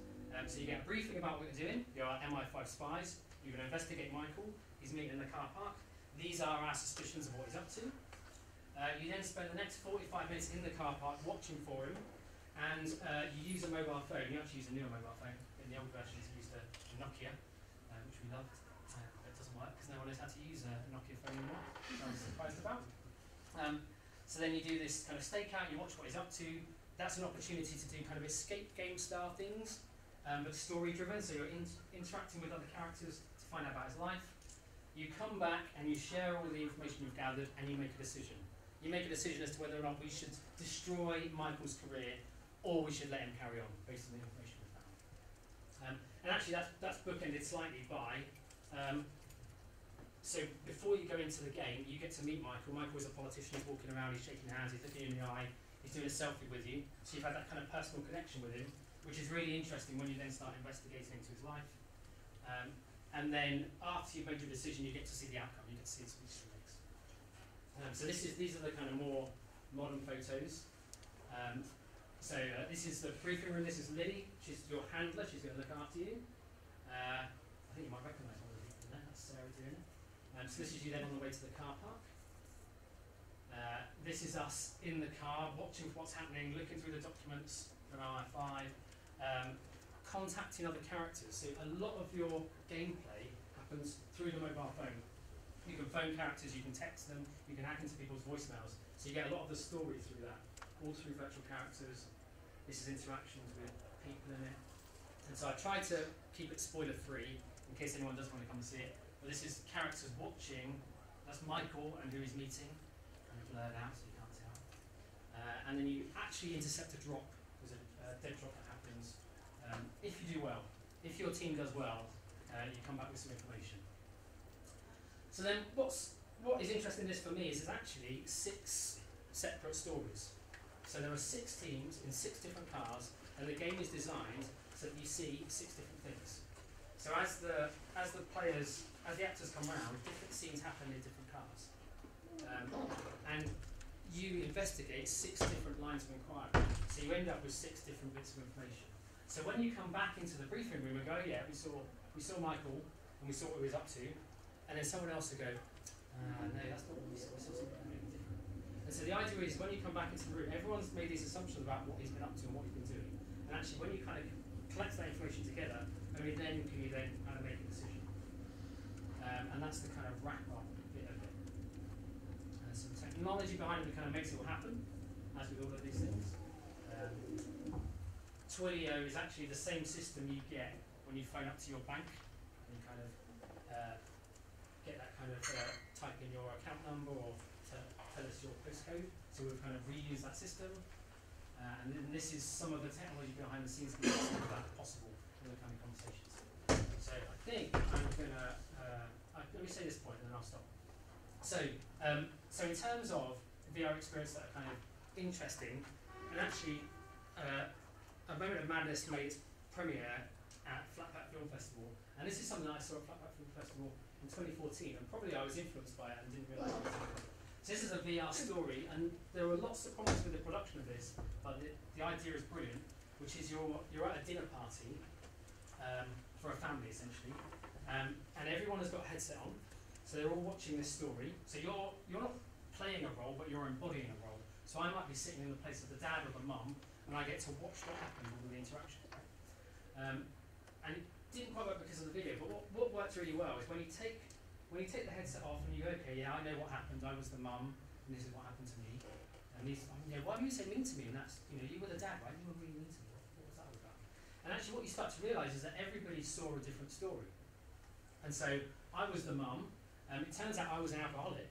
But I didn't see that. I was drinking. I had a glass of wine. I had a couple of sips from it. Everyone else saw me kind of lugging it back like crazy. And so it's really interesting to then realise and have a conversation that actually everything saw something different.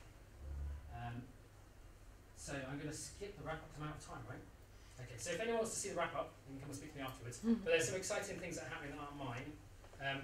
Let me jump forward to one slide, and then I'll let you go to lunch.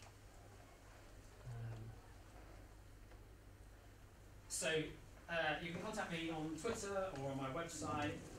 All those free tutorials are here. If you want a copy of those slides, they're all available there, including the exclusive Never Seen Before wrap-up, which covers those bits that I can talk about. So if you just go to bit.ly, Cabaret's Geographies of Gaming and VR, it's John. Go to that and you have the slides as well. Okay, Josh, thank you very much indeed. No problem.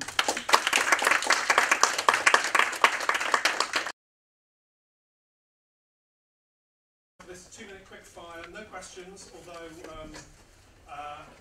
any discussion obviously can be held throughout the rest of the afternoon. We've got tea a little bit later on as well after the first of the workshop sessions. So I would like to welcome first of all Nick Rzeszewski. And this talk is on. Well, we'll find out when it's the switch.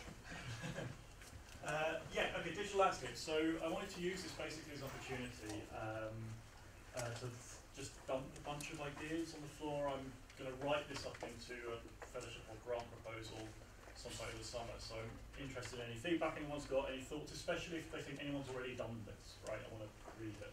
I wanted to start with a story. I'm an ethnographer. I like telling stories. I don't think I have time. But so the context of this is some ethnographic work in Chernobyl. I've recently been writing and thinking about phenomenologies and post-phenomenologies of radiation. I will come back to how that is relevant to games in a second. But I'm a landscape geographer, I have a background in landscape, and it's very straightforwardly like an obvious kind of subset of games, walking simulators, which are kind of very, very clearly in the traditional landscape tropes of like ruination, wilderness, rurality, these kinds of things. So the project's around this, right? Like the themes of rurality, wilderness, ruins, landscape games. But my approach is this: really obviously, we can think of games not simply representations of landscapes, but as landscapes themselves, and therefore as field sites. This isn't anything particularly new. This is basically suggesting that you can do ethnography and digital ethnographies. I have a background in walking methods, so I want to do walking methods in digital game landscapes. That's my approach. But what I really want to do is think through the post-phenomenology of digital landscapes. And particularly for radiation, I go to feminist philosophical work from Lucy Rigore and Catherine Vassalou on a post-phenomenology and phenomenology of light, right? So that's where that's my relationship to radiation. And I really want to think through the materiality. So we talked earlier about the presencing of games, the embodiment of games. Those materialities which hold together digital worlds, digital subjects through which subjects come to be. So I basically want to do a project where I'm going to take those kind of feminist philosophies of light and think through that particular sort of photonic materiality of digital landscapes. So that's kind of where I'm aiming at the time. Perfect. Thank you very much, Nick.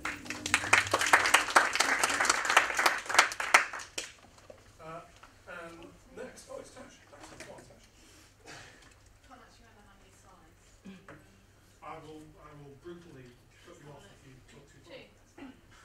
So yeah, so basically my research is about a virtual reality church, which is basically it's a really cool kind of thing that logged onto a headset. Some of my MRes project ideas. So it feels like, hey, we've got this Oculus Go, give it a go. So I was like, yeah, sure. So kind of had a bit of a play. And one of the first things that popped up was church world, and I was like, well, what's this?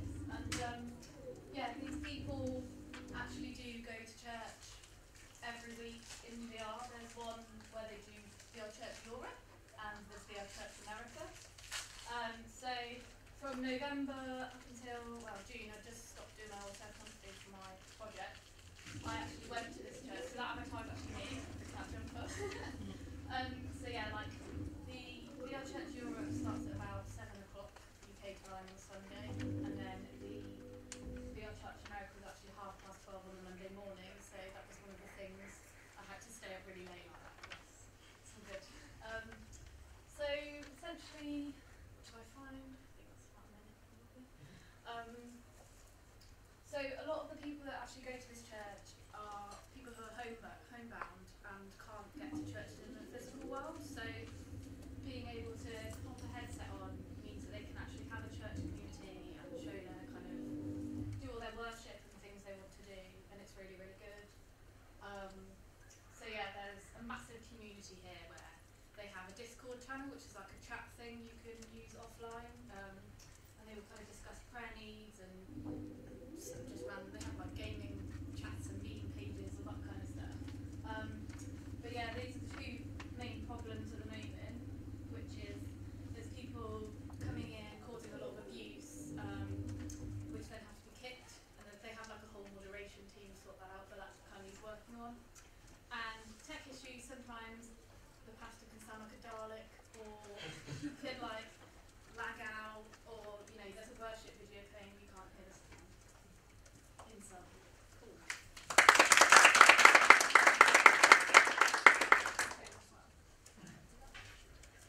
And next up, Danny, who can't be with us, but he might be joining us by streaming, so just wave at Danny. On his work, where he's been using VR in relation to military drone strikes.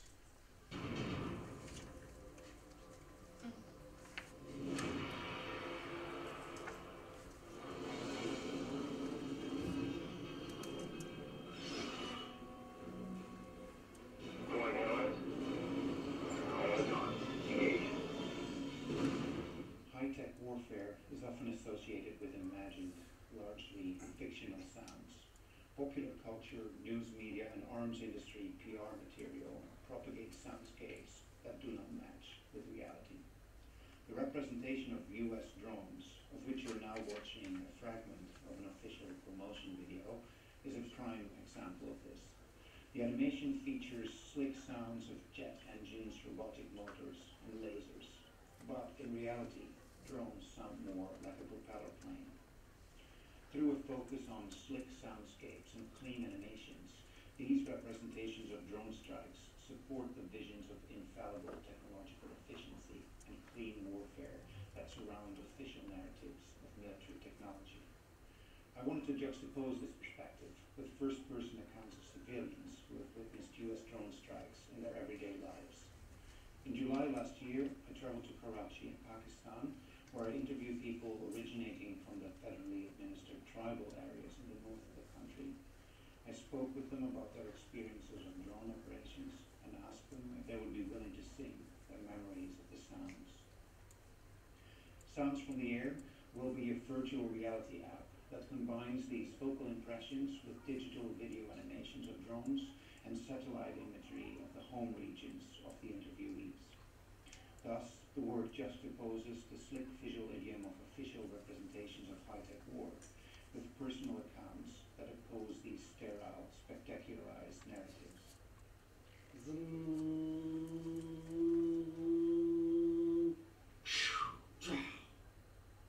Today I'm presenting a draft version of the work, a video with mono sound and low-res animations. I'm still looking for people and places who would be interested to develop this project further with me.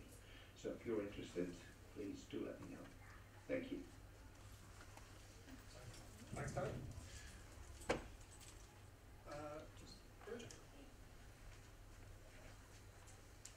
Hi. So my project is a cultural geography study of the cultures of game development, particularly of the Indeterminancy as opposed to AAA. And as like Nick just said, like the idea of games as landscape in geography is a big thing, and it's still a rising trend. I mean, we're all here to talk about games in VR. But like the way that we are kind of engaging with these games are like very similar to the like studies of film or literature or photography, and there haven't been a huge amount of studies on like spaces that people are creating games and what they want to reflect out of those experiences that they have. And what I've found really interesting is this kind of idea of the hegemony, I'm really bad at saying the word, of play, in that like the people who are controlling the industry decide what kind of games and what kind of like abilities are reproduced. And also the indie apocalypse, which is the sudden influx of indie games that have suddenly become very commercially viable. But there's just so many of them that they need to pick and borrow from these kind of bigger games and kind of twist themselves into a more palatable format. So then when I was talking to people about what they found like while they were developing, they found that like there was this weird kind of tension between soft skills and technical skills. People saying like, oh, I was using Game Maker since when I was like, 10 or whatever, being very, very skilled, but it's the know-who that gets you into these places. I found that particularly when I attended events. And there's a weird like blurring when they start to make these games, and the places that they are creating the games and where they delineate like the workspace and their own space, and even in the office, there are these kind of like spaces for like recreation, and it's all just very kind of mixed. And I found that when I decided to make my own game, so I thought, why not kind of reproduce these ideas, and how do I react to these observations I found. So I chose the like games engine Dreams, which is by Media Molecule and published by Sony Interactive. It's on the PS4. This is my first attempt, and I wasn't immediately good at game development, which really annoyed me. And this is a Kool-Aid man sinking into the floor, and I had to restart and do it completely. Then, like, using the kind of weird kind of tool set that Dreams has, you use the controller to kind of tilt and kind of, pick out things that you want. I created a garden, and I thought, wow, that looks really nice. Underneath it, we can see things.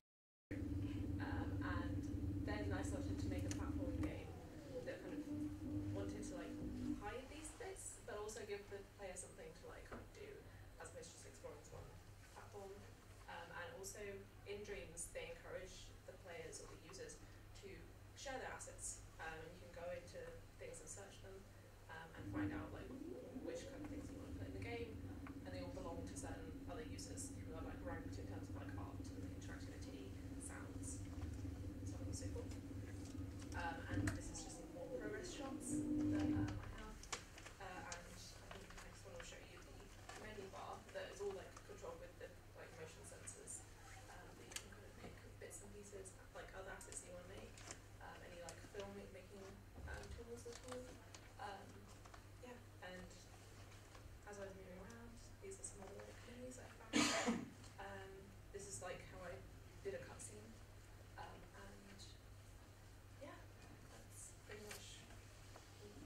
And yeah, but my like kind of methodology is kind of action research and kind of interrogating this, and developers often show difficulty in explaining their work to others, be that due to like kind of shyness or anxiety or even PR training, and like legal kind of requirements, they're not going to be very like forthcoming, and especially with like the cyborg wave in like video game development, like masculinity and being like technological mastery. This kind of supports and challenges that wave, because yeah, I made my own game and you can go and play it, but you can only go and play it if you have PS4 and you don't have to find it. And once again, it's like an alternative project, which is like that final bullet point. It's an alternative project, like product of my knowledge, but once again, like it's not super accessible if you don't use those platforms. So it's just kind of a bit tension. Yeah. Thanks so much.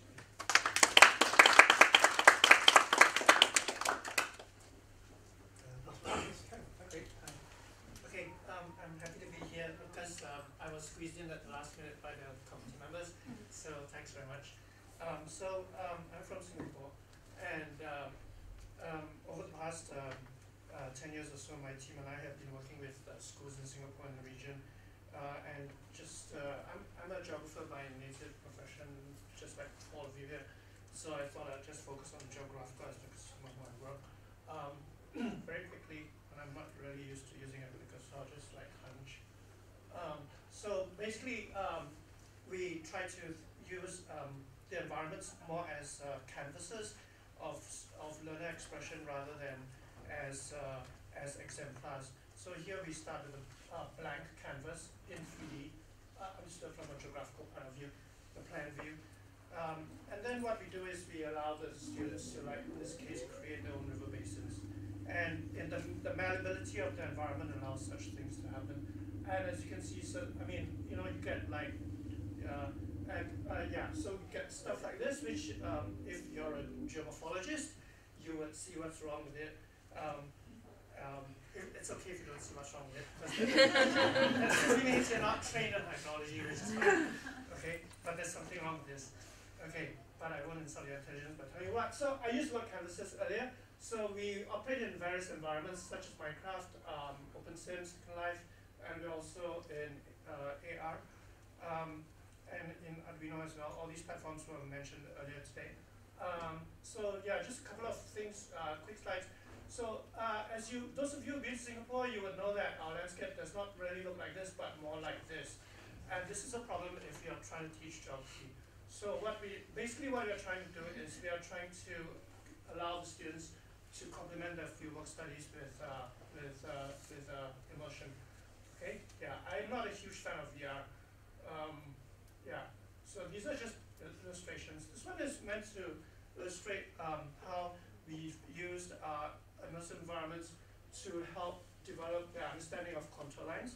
Because what we did is we get them to see from a plan view as well as from an orthogonal view simultaneously, and then we get them. And then finally, what they also do is we get the groups to go into the different z-axis levels and trace because the affordance of the environment has x, y, z.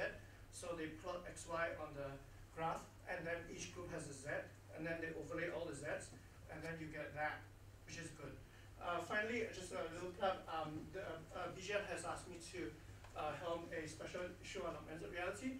So if any of you are working in AR, and I did hear some of you, I know I didn't interact with any of you, but I was keeping my ears to the ground. And those of you who are interested in AR, I think this is a terrific opportunity because it's Bushell. Okay, thanks so much.